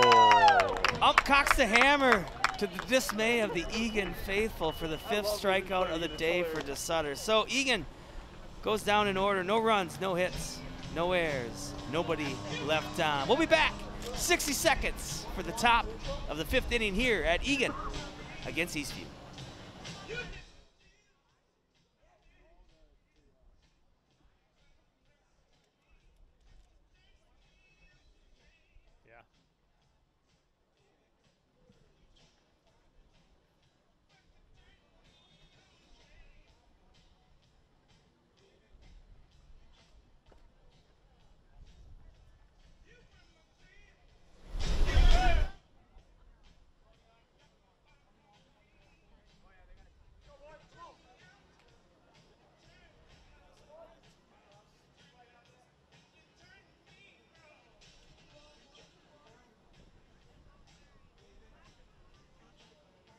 Honey, what I think you need is a socket wrench. I played JV basketball. I'm sorry. I don't think it looks right. This is good, and it's all good, baby. Is it really all good?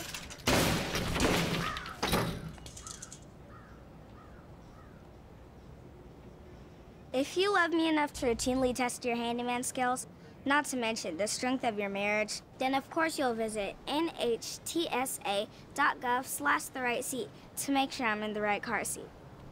I'm gonna call my dad.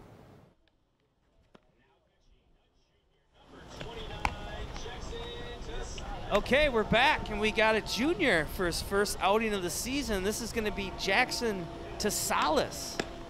He's going to be on the mound. I had a little inside information that he potentially would be relieving today, whether he was the first or second in relief.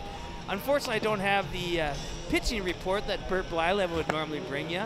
Looks like he comes kind of 3/4. But we get to see the junior Jackson Tasalis here jump in. So the book's closed on Mitchell. Mitchell does go 4 innings, does give up 6 hits, 4 walks, 3 Ks, 5 runs, and he faced 22 hitters on the day for Mitchell.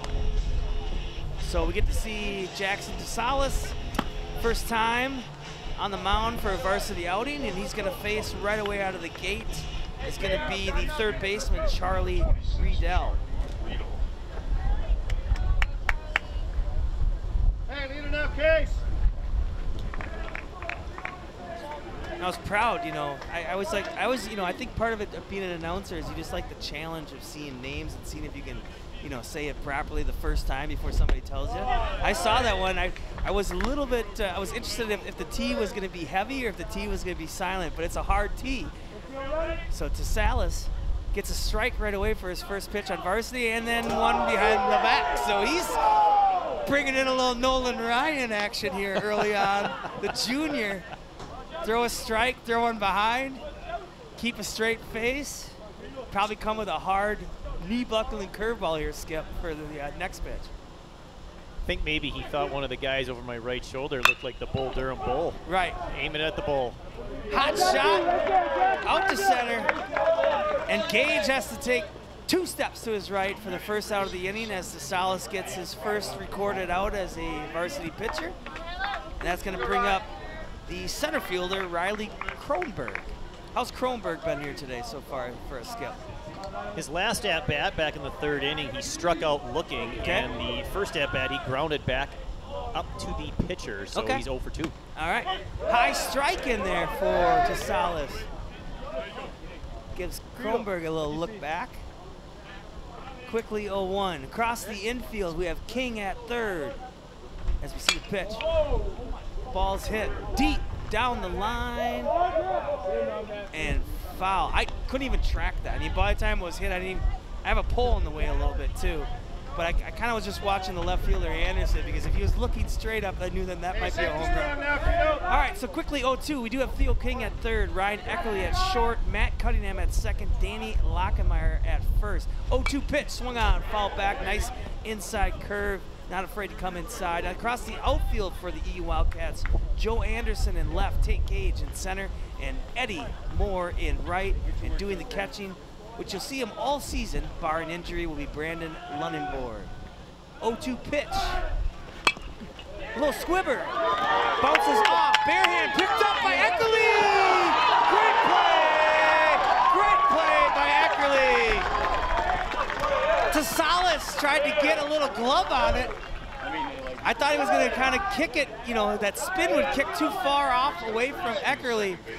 What a play by Eckerly, Skip. Jeez. Yeah, the 1-6-3 picked it up with the bare hand. Did Eckerly? He's having a whale of a game out there as a shortstop. He's putting everything he needs to away, getting a lot of outs. And that could be the type of out that could get the offense going as well if Tasalis get the boys back in the dugout here quickly.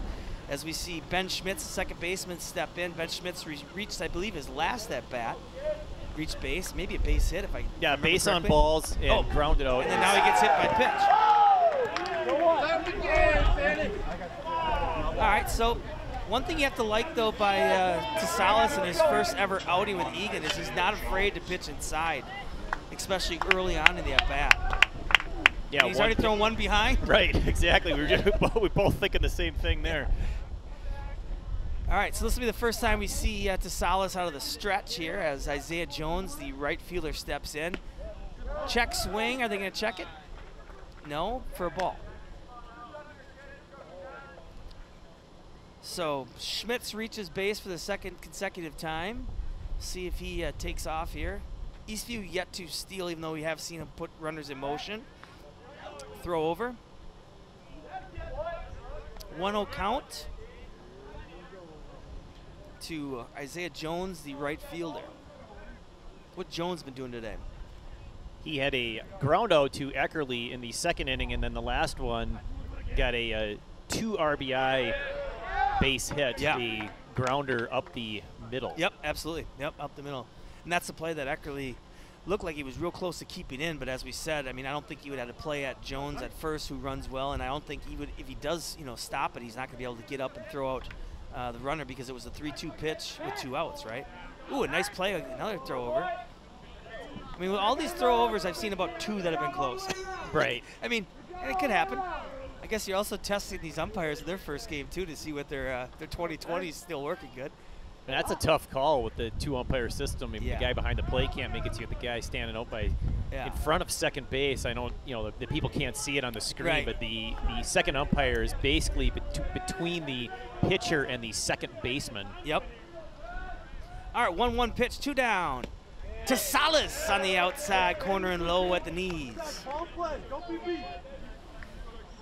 5-3 is our score. Eastview leading as they travel across town, take on Eagan for the season opener and the South Suburban Conference opener as well.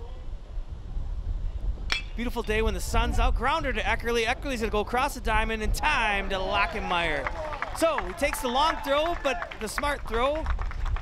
An excellent outing by Tasalis as he faces 4 hitters and only hits 1 batter. And the highlight of that inning was the excellent barehanded scoop and throw off of the glove of Tasalis by the shortstop, Eckerly. 5-3 is our score. Back in 60 seconds here for the bottom of the 5th inning here at Eagan.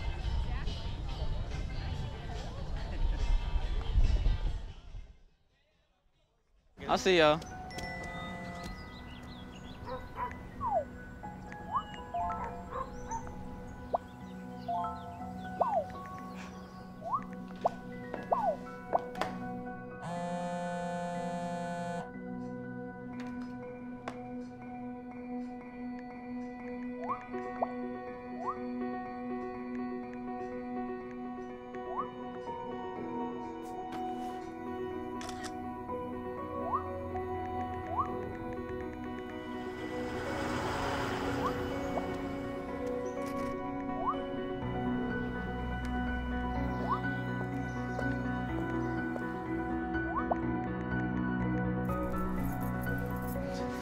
got some batteries and 2 flashlights. What's up, champ? Spice, come here.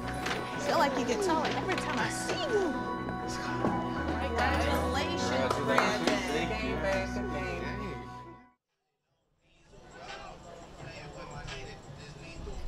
All right, we're back. The senior leadoff left fielder, Joe Anderson, with some Drizzy in the background, some Drake for the kids out there. And he let that song ride a little bit there, Skip. He had plenty of time to hear his whole track. I like that. I like that. Joe has yet to put the ball in play. Okay. Big swing, though, by Joe. Base on balls, came around to score in the first inning, then struck out swinging in the second. Okay. Yeah, Joe's going to be counted on to be more of an everyday player this year. Last year was a little more spot duty, DH duty, pinch hitting duty as that fastball misses inside, 1-1 count. To Sutter on the mound for the 5th inning. He's got 5 Ks, giving up 3 hits, 2 walks. He's hit 1 and 3 runs. The unofficial pitch count is, I think, somewhere in the 60s. Okay. I haven't been exact on that. I'll try to improve as the season goes on. Yeah, that's okay. That's all right. And you know what? The teams are the ones that are keeping track of the pitches. So if one team tries to pitch a guy too long, I'm sure the home team or the visiting team will be right on top of that. So we aren't called upon to raise our hand and say, "Excuse us, something isn't right here." 2-2 count to Anderson. Anderson's got some pop in his bat. And some speed as well with 5 stolen bases last year as he watches one in the dirt. So they can get Anderson on. This could be a big start. Plus, like you said, to Sutter up there in pitch count. I don't see anybody warming up yet for Eastview, but a couple things could happen. They could put Anderson in motion, hit and run. Eckerly's been swinging a good bat today. So this is a big pitch for DeSutter. 3-2 pitch, fastball, base hit, past Novak, the diving Novak. Anderson gets his first hit of the season, batting .500. And that's going to bring up the shortstop, Ryan Eckerly. He made an amazing play last inning. We'll see if that carries over here to the plate, as he's been swinging a hot bat already this season. 541. Yeah, first pitch swinging in the first inning, lined one to right field just over the second baseman's head for his first hit of the season, and then struck out looking in the second. Okay. All right, so we'll see what Anderson does as he's hopping around at first. Now, the other thing, Skip, that you'll notice as the season goes on, a few years ago, I believe it was 2021, I think the year after COVID, maybe even the year before, and I'll get to it in a second here. Grounder up the middle, big hop to Schmitz. Schmitz over to Rogers. Rogers gonna have to hold on to it and just get the lead out. Nice job by Schmitz to come in and just make sure to get one. I think Schmitz was hoping to get a tag on Anderson there and then go to first for double play, but the ball wasn't hit hard enough. DeSutter couldn't jump up and get it either. It's gonna bring up the catcher, the sophomore Brandon Lundenberg.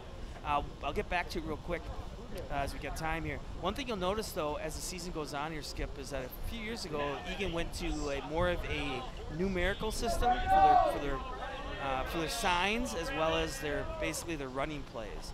So you'll see that all the guys have like that quarterback wristband. Some guys have it on their arm. Some of them have it over their belt. And what you'll hear at times, and you'll hear it as well, especially with these games on TV.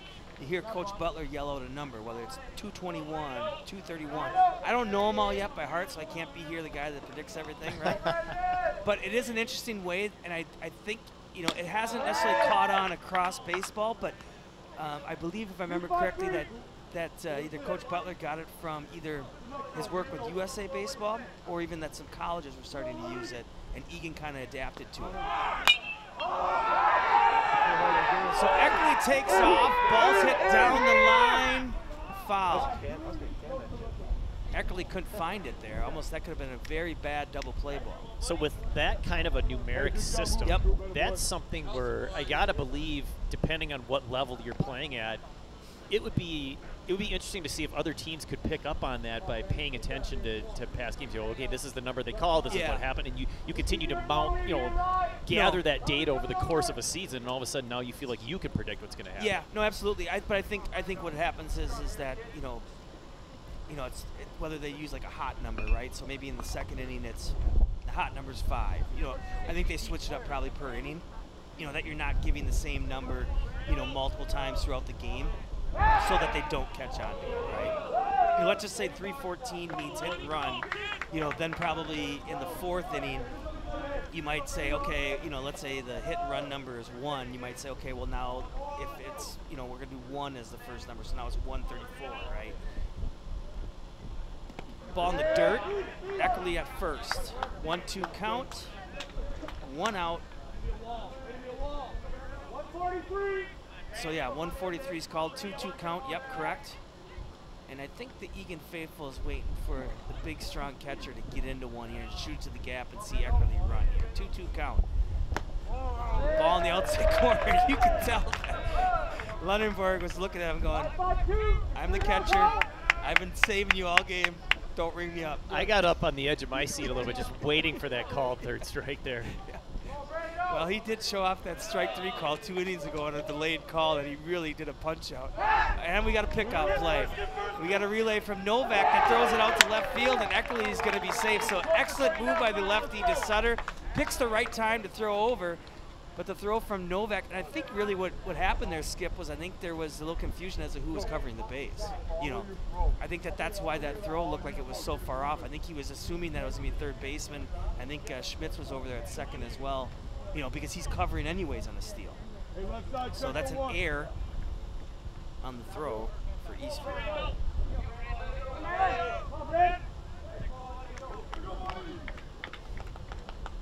Bottom of the 5th, 5-3. Lunenburg was first chance for RBI opportunity as he led the team in RBIs last season. 3-2 count, 1 down. Eckerly is at 2nd. Fastball, hit up the middle. Great play by Schmitz. Relay over to Novak in time. So Schmitz saves Novak on that errant throw with a great diving play up the middle. Eckerly goes over to 3rd, robs Lunenburg of his first hit of the season. We'll see the DH Brody Illa come up. There's an outstanding defensive play there, not only saving the run, but getting up and getting the out at first base. Absolutely. I mean, you could tell in my voice, I mean, it was hit so hard up the middle. 2-3 hopper. I didn't want to assume that it was a base hit and that Eckerly was going to come around and score, but Schmitz just a human eraser on that play.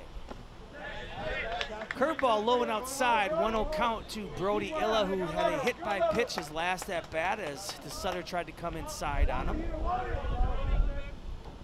DeSutter started the game. This is his 5th inning if he completes it. Still no action in the bullpen for either team. 2-0 as it looks to be somewhat pitching around lefty-lefty matchup.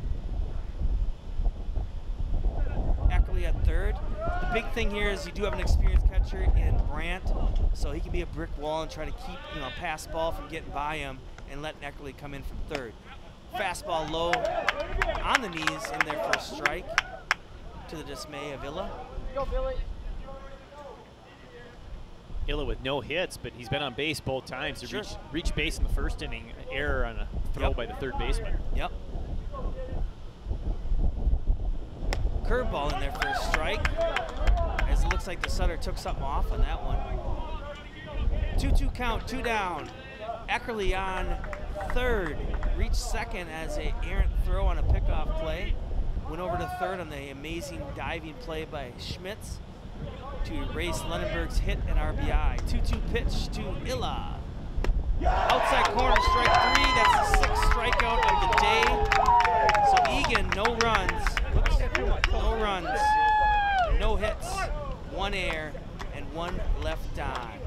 We'll be back in 60 seconds. It's a 5-3 ball game as a visiting Eastview leading Eagan. We'll be back in 60 seconds for the top of the 6th inning.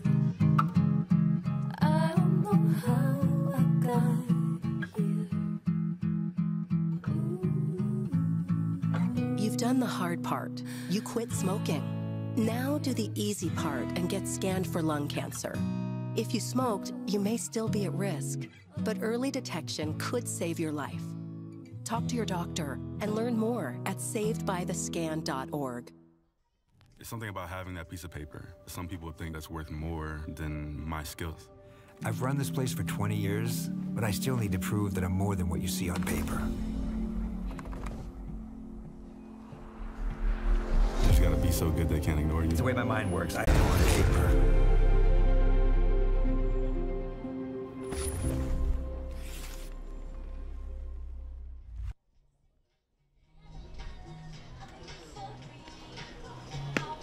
Hey, Spice Girls. Who's your favorite Spice Girl, Skip, as we hear it in the background? I don't think I have a favorite Spice, but I do like the name Posh. Yeah. I'm going to go with Posh Spice. I think Posh has the most money in the bank account. Well, there you go. Right. I mean, Scary Spice is kind of a fun one. I'm not going to go that deep down memory lane. This is like, I mean, we're playing like mid to late 90s day. I don't know what's going on here today. I mean, how many of these players on the field even know these songs? That's what I was going to say. I found that they're getting into the classic, classic music for them. It's us. It's our, we grew up with. Right. Absolutely. Alrighty, so we'll see if this is just a pinch hit and a re-entry or if this is an actual replacement. But Luke Macarone is going to step in. He was the pitch runner for the catcher Brandt earlier on. Jackson Tasalis back on the mound for a second inning with a heater for a strike right away as he keeps attacking the zone. Impressed with what we're seeing from Tasalis here early on here, Skip. Yeah, so far so good. Looked really sharp in that first inning of relief back in the 5th. Yeah. Well, I think and we see a beanball. So I guess that's the one knock so far on Tasalis is just a little bit of that inside fastball to righties, right? He's hit 2 batters, threw 1 behind the back.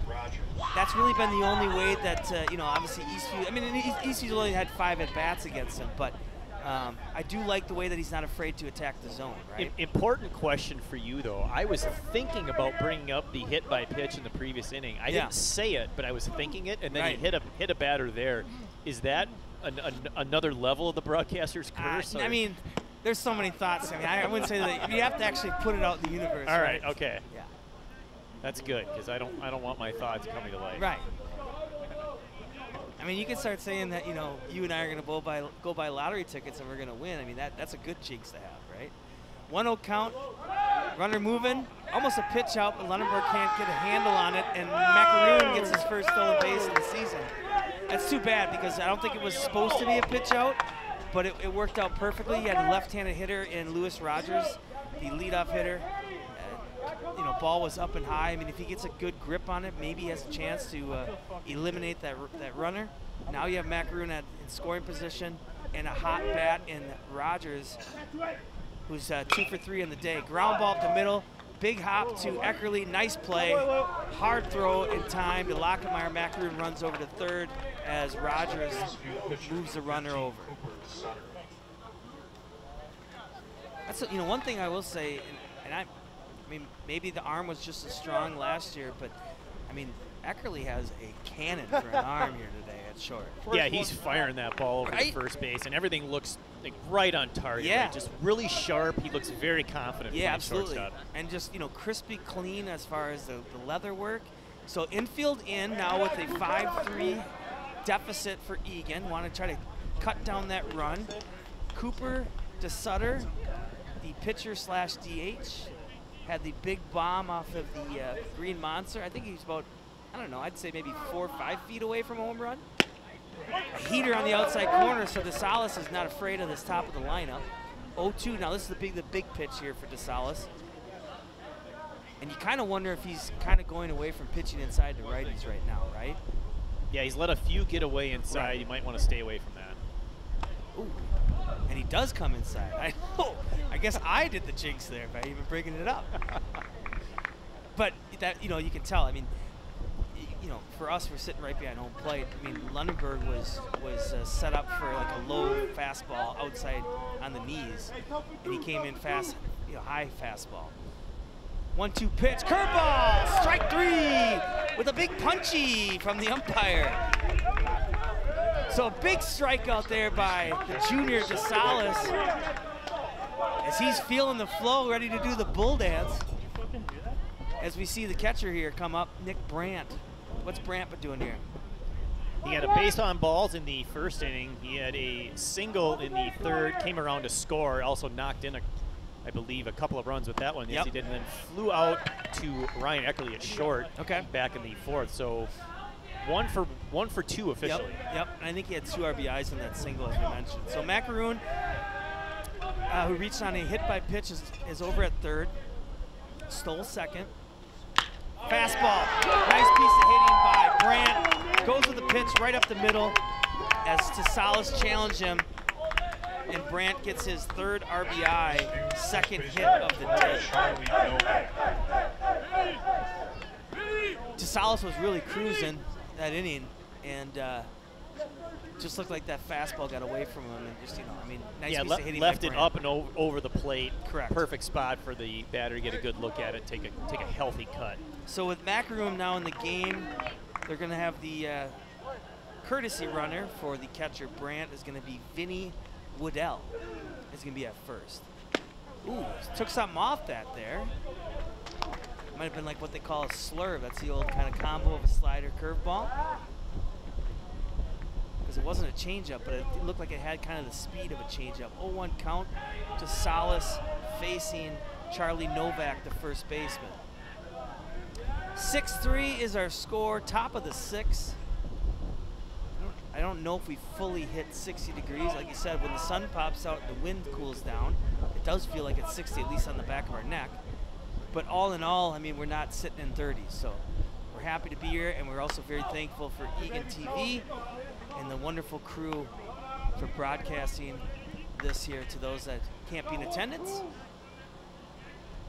Do you know how many games in total this season are being able to broadcast? I believe Eagan is set for 4 games at home and then 1 road game. And we typically do a road game at Alamagnet, and that's usually against either Burnsville or Apple Valley, one of the two. And it's kind of a combo platter. I think when we do those games, then I think it's run on Eagan TV and on Burnsville TV. I could be wrong. But I know that we've done that in the past where we do at least 1 road game as well. And then we'll see as the season goes on. Eagan starts going deep in the playoffs. Then we try to pick up some of those playoff games. Look back to 2021, the year that Eagan made it to the section final and unfortunately lost both games to Park Cottage Grove.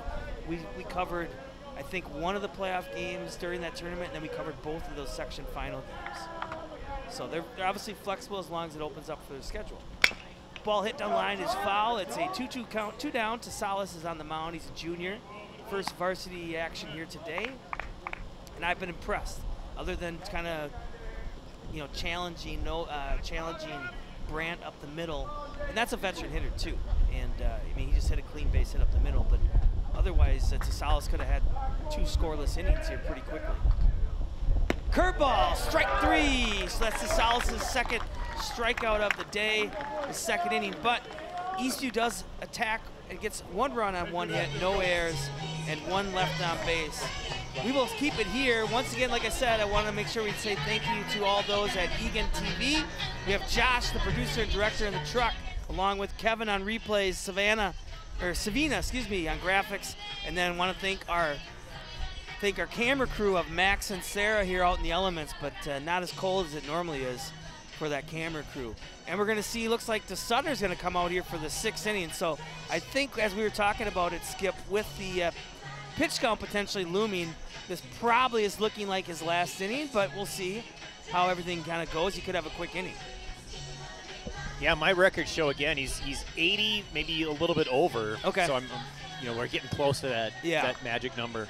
And like I said, it's been a while. Every year you have to. Those are some of the things that what I probably should do is just have study the Minnesota State High School League rules, or some of the intricacies of the game, because that number could have maybe changed a little bit too. And 85 I might be low on that number, but I feel like if the number was 85, we would see somebody warming up, and we've yet to see anybody warm up, unless.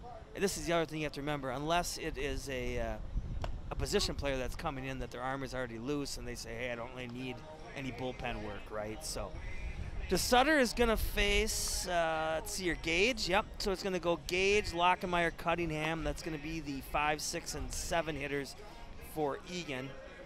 Fill me in on what Gage has done here so far here for us, Skip. Gage had a base hit in the 1st inning, knocked in a run, line drive to left, and then in the 3rd inning, grounded out to the pitcher. So he's 1 for 2 with an RBI. He has 1 of the 2 hits that I have recorded here. So Eagan needs to put the ball in play and get some runners on base. They're going to come back down 3. And it does look like Macaroon is now out in right field. I believe he did hit for Isaiah Jones. You can check in a second. First pitch is a ball. Second pitch is a ball. So he hit for Wohler, but I'm wondering if they moved. It looks like they moved Wohler out to left. No, Wohler wasn't left, right? Yeah, so it looks like he did come in for Jones. Well, we'll figure it out here in a second. They might have moved some guys around here. But let's see, what number is Jones? 21? Looks like a single digit out and right to me. And then we do see some action in the bullpen. Looks like number 11, Xander Helvey is warming up. 3-0 count, Eagan down 6-3. Hitting is Tate Gage. Fastball in there for a strike. I was wondering if they shifted some guys around, but or no, maybe that is still Jones out and right. You know what? I bet you Macaroon just hit and they probably re-entered Wohler out to left. I bet you that's what it was. All right, Gage gets a walk. That's going to be the third on the day for DeSutter. So we'll see. Now, can Eagan get to DeSutter here towards the end of his outing? Whether he's actually tired and wearing down or not. But DeSutter obviously has cruised ever since the second inning. Gave up 2 in the first, 1 in the third, and has rolled ever since. Hasn't given up a hit, I believe, Skip. Yeah, he hasn't given up an inning since the first inning. The second inning, they scored a run, but we scored a run without a hit. There you go. Yeah. So really, the only blemishes have been a walk here and there or a hit by pitch. Gage takes off, throw from the knees. Benito Santiago style for those at home. By Brandt. And Gage gets his first stolen base of the season. Let me check that out. Give me an update. What did Gage do last year? I felt like Gage might have had a stolen base or 2 last year, if I remember correctly. Yeah, he had five steals. And number tied for first on this list of guys returning, it looks like. He was tied for 4th in runs, 2nd in walks, I think, last year. But yeah, he, as a pinch runner or whatever, and like I said, I believe he was 5 for 5. So I think, with Gage and Anderson, obviously those are some burners. Danny Lockemeyer, the senior, first baseman, also going to be called upon to do some pitching this year. Strong lefty. Had the most innings last year on the mound. 45 strikeouts and 40 innings pitched last season. Lockemeyer, should have kept those doggies in there for a beanball. 2-1 count. Gage is trying to manufacture a run on his own here as he stole second after a walk. That was the 3rd walk of the day by DeSutter. And like we said, we do see some action in the Eastview bullpen as Helvey is getting loose. Popped up. Down the line. This is going to be between Schmitz, and Schmitz is going to go out there and make the play over Jones. So yes, we are correct that it looks like I'm going to have to scratch off Macaroon and put Isaiah Jones back in there because he never left the game. Wohler was the one that got pinch hit for. All right, Matt Cunningham steps in. Second baseman, senior.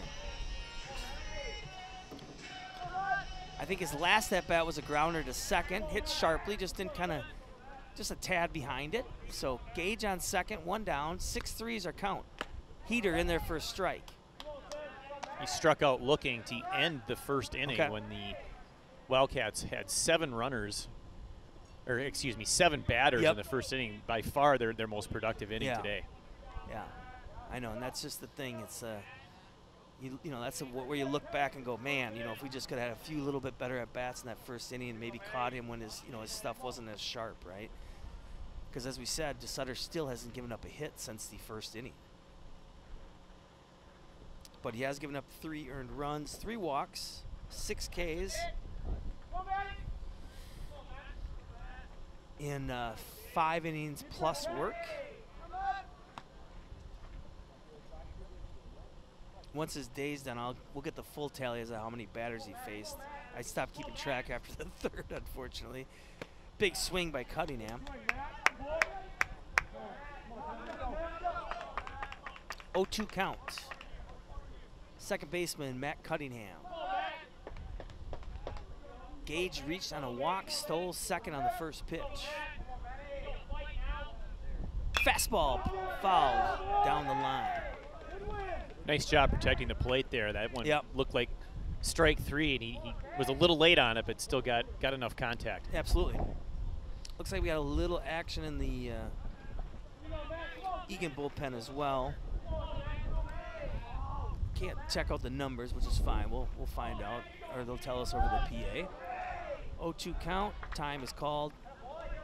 On deck will be the third baseman, Theo King. So big at bat here for Cunningham, and a big chance here for Eagan as well if they can try to run to Sutter out of the game to face Helvey. Another nice piece of hitting on that curveball. Yeah, if he can find a way, to get a run back, maybe get to Sutter out of the game. It's hard to know what you're going to get from a guy coming out of the bullpen for his first outing as well, right? And then yeah, a base hit with an RBI here brings the tying run to the plate. Exactly. So, then anything is possible at that point. Yep, absolutely. 0-2 count, 1 out. Cunningham fouled off the last 2 pitches. See what DeSutter comes with here. Curveball low and in. 1-2. Nice pitch on an 0-2 count. Throwing that curve down, see if he can get him to chase it in the dirt. And that's what I was saying. I mean, he's gotten so much sharper since about the end of the second as he gets his 7th strikeout of the game on a fastball outside that gets Cunningham to chase. But yeah, I mean, that's what you can tell, right? You can tell that obviously he's got plenty of confidence and experience because, on an 0-2 pitch, he's not afraid to come inside with a curveball because he knows how sharp it's going to be, right? Normally that's a pitch you go, well, I don't know if I want to throw that to a righty because that's a pitch that they can probably attack. So Theo King, this third baseman, comes in as we see Gage gets his 2nd stolen base of the season as he takes off. Nice play over there at third by Riedel as a block it and keep it in front. Keep Gage from coming around to third. Waiting to see what was called on the play. I think it was a ball. Should have been a strike. I thought I saw the umpire put his arm up, but we're still waiting for the scoreboard update. Yeah, I don't know what's going on here. No, we're 1 more stolen base away from a run. Yeah, I mean maybe Gage can manufacture all on his own.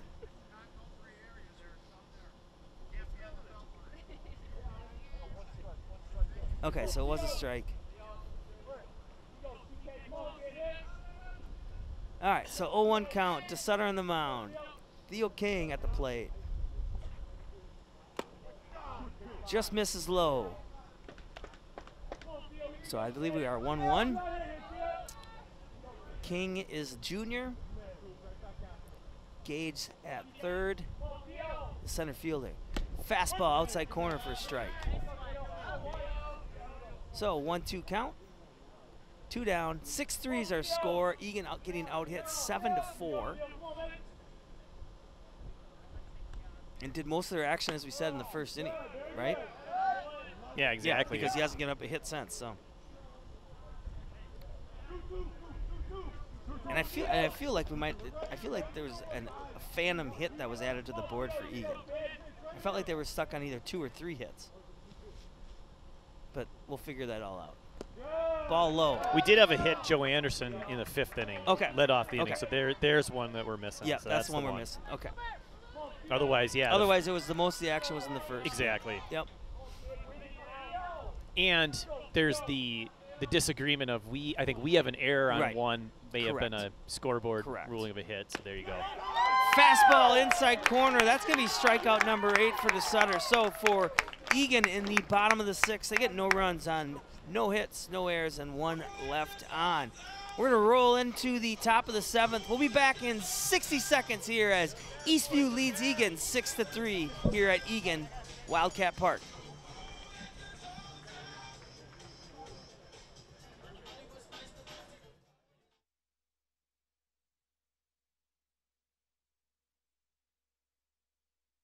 How you holding up?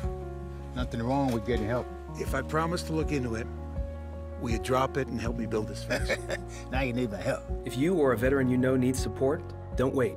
Reach out. Find resources at va.gov/reach.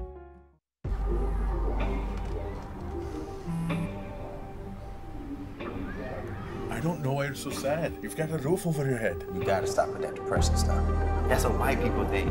You alright? It just feels like it's coming from everywhere. Do you want to talk about it? You can talk to me if you're feeling sad. Whenever you need to talk, I'm here, okay?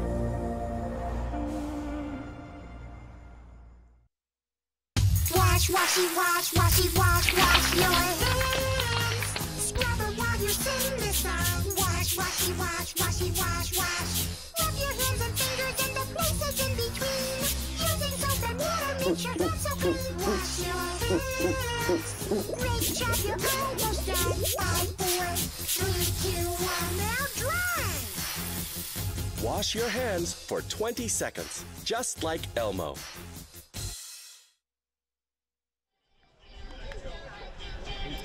Okay, Baby Shark is in the background, so we're playing a whole lot of. I'm dropping my earlier A+ music statement down to an A-. Yeah, well, I don't see too many people dancing either, but anyhow, it's 6-3, and we have a freshman making his varsity debut, and that is Brendan Madiman. So he's going to get in for some early action here today. 6-3 is our score.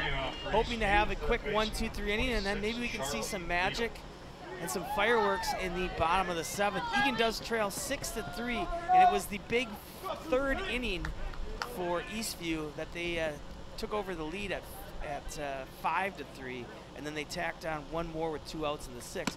Fastball, got a strong arm, is outside for a ball. The leading off this inning is going to be the 3rd baseman, Charlie Riedel.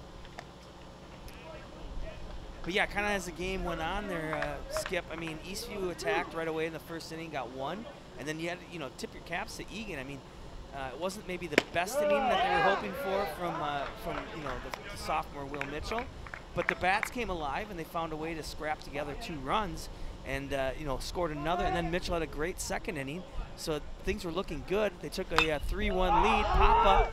It's going to give room to Lockenmeyer. It's going to be down the line. It's going to stay foul, and it was caught by Eddie.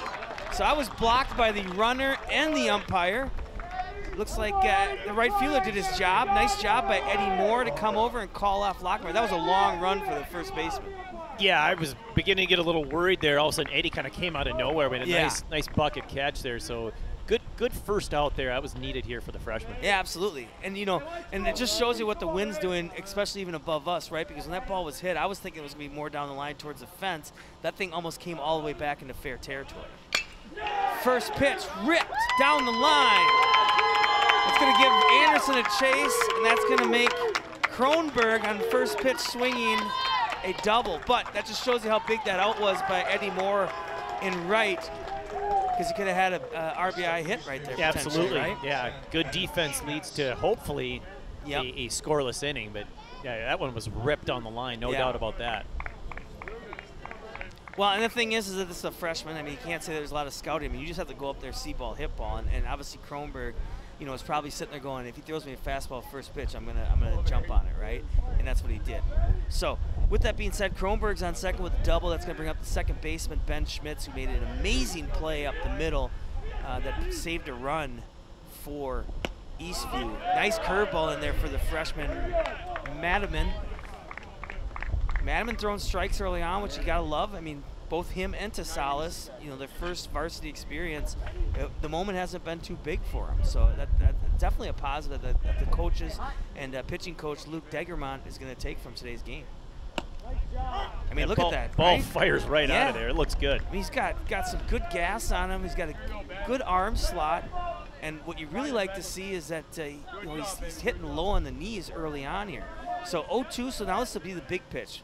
We'll see which way he goes here, whether it's a fastball low and outside or off speed, and win a heater again. Probably a little bit more to the middle of the plate than they wanted, but in all sense, Schmitz was unable to catch up to it.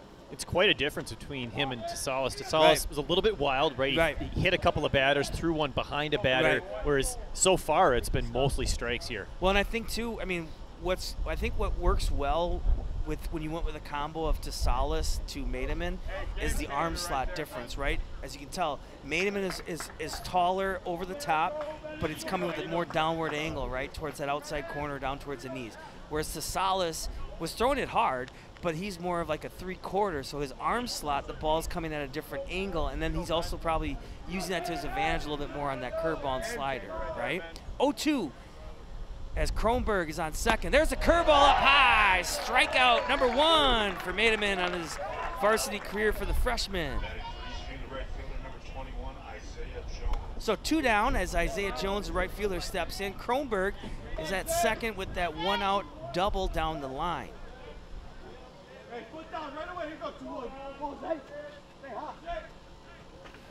Jones so far 1 for 3 today. He did have a 2-run single in the 3rd inning. That big 4-run third that gave Eastview the lead. Sure. All right. So if Maedemann gets out of this inning, I mean, Eagan bullpen, if you want to say, would have gone 3 innings and given up 2 hits and only that 1 run. Fastball's in.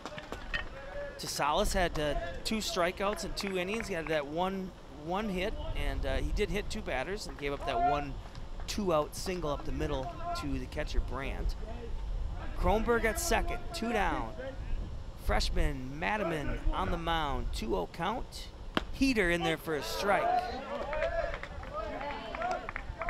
Jones has put everything into play so far. I said he was 1 for 3. Yeah. A couple of ground outs to Eckerly at short, and then that 2-run single was a ground ball up the middle. Okay. Yeah, and by the looks of it, he's got some wheels to him too. So I mean, obviously the infield knows that they got to get it and get rid of it.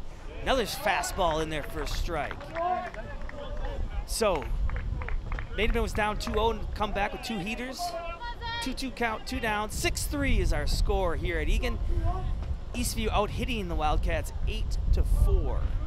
As we said, they had the big 4-run 3rd inning, and then they scored another tack-on run in the 6th after Eagan was leading 3-1. Big hammer! Strike 3 to Charlie. As Maedemann comes in, does the job, gives up a double down the line, but then strikes out the next 2 batters for his first varsity experience. We're going to keep the good vibes here going. We're going to stay here for the bottom of the 7th as we get rolling in. And I think we're going to have a pitching change as well.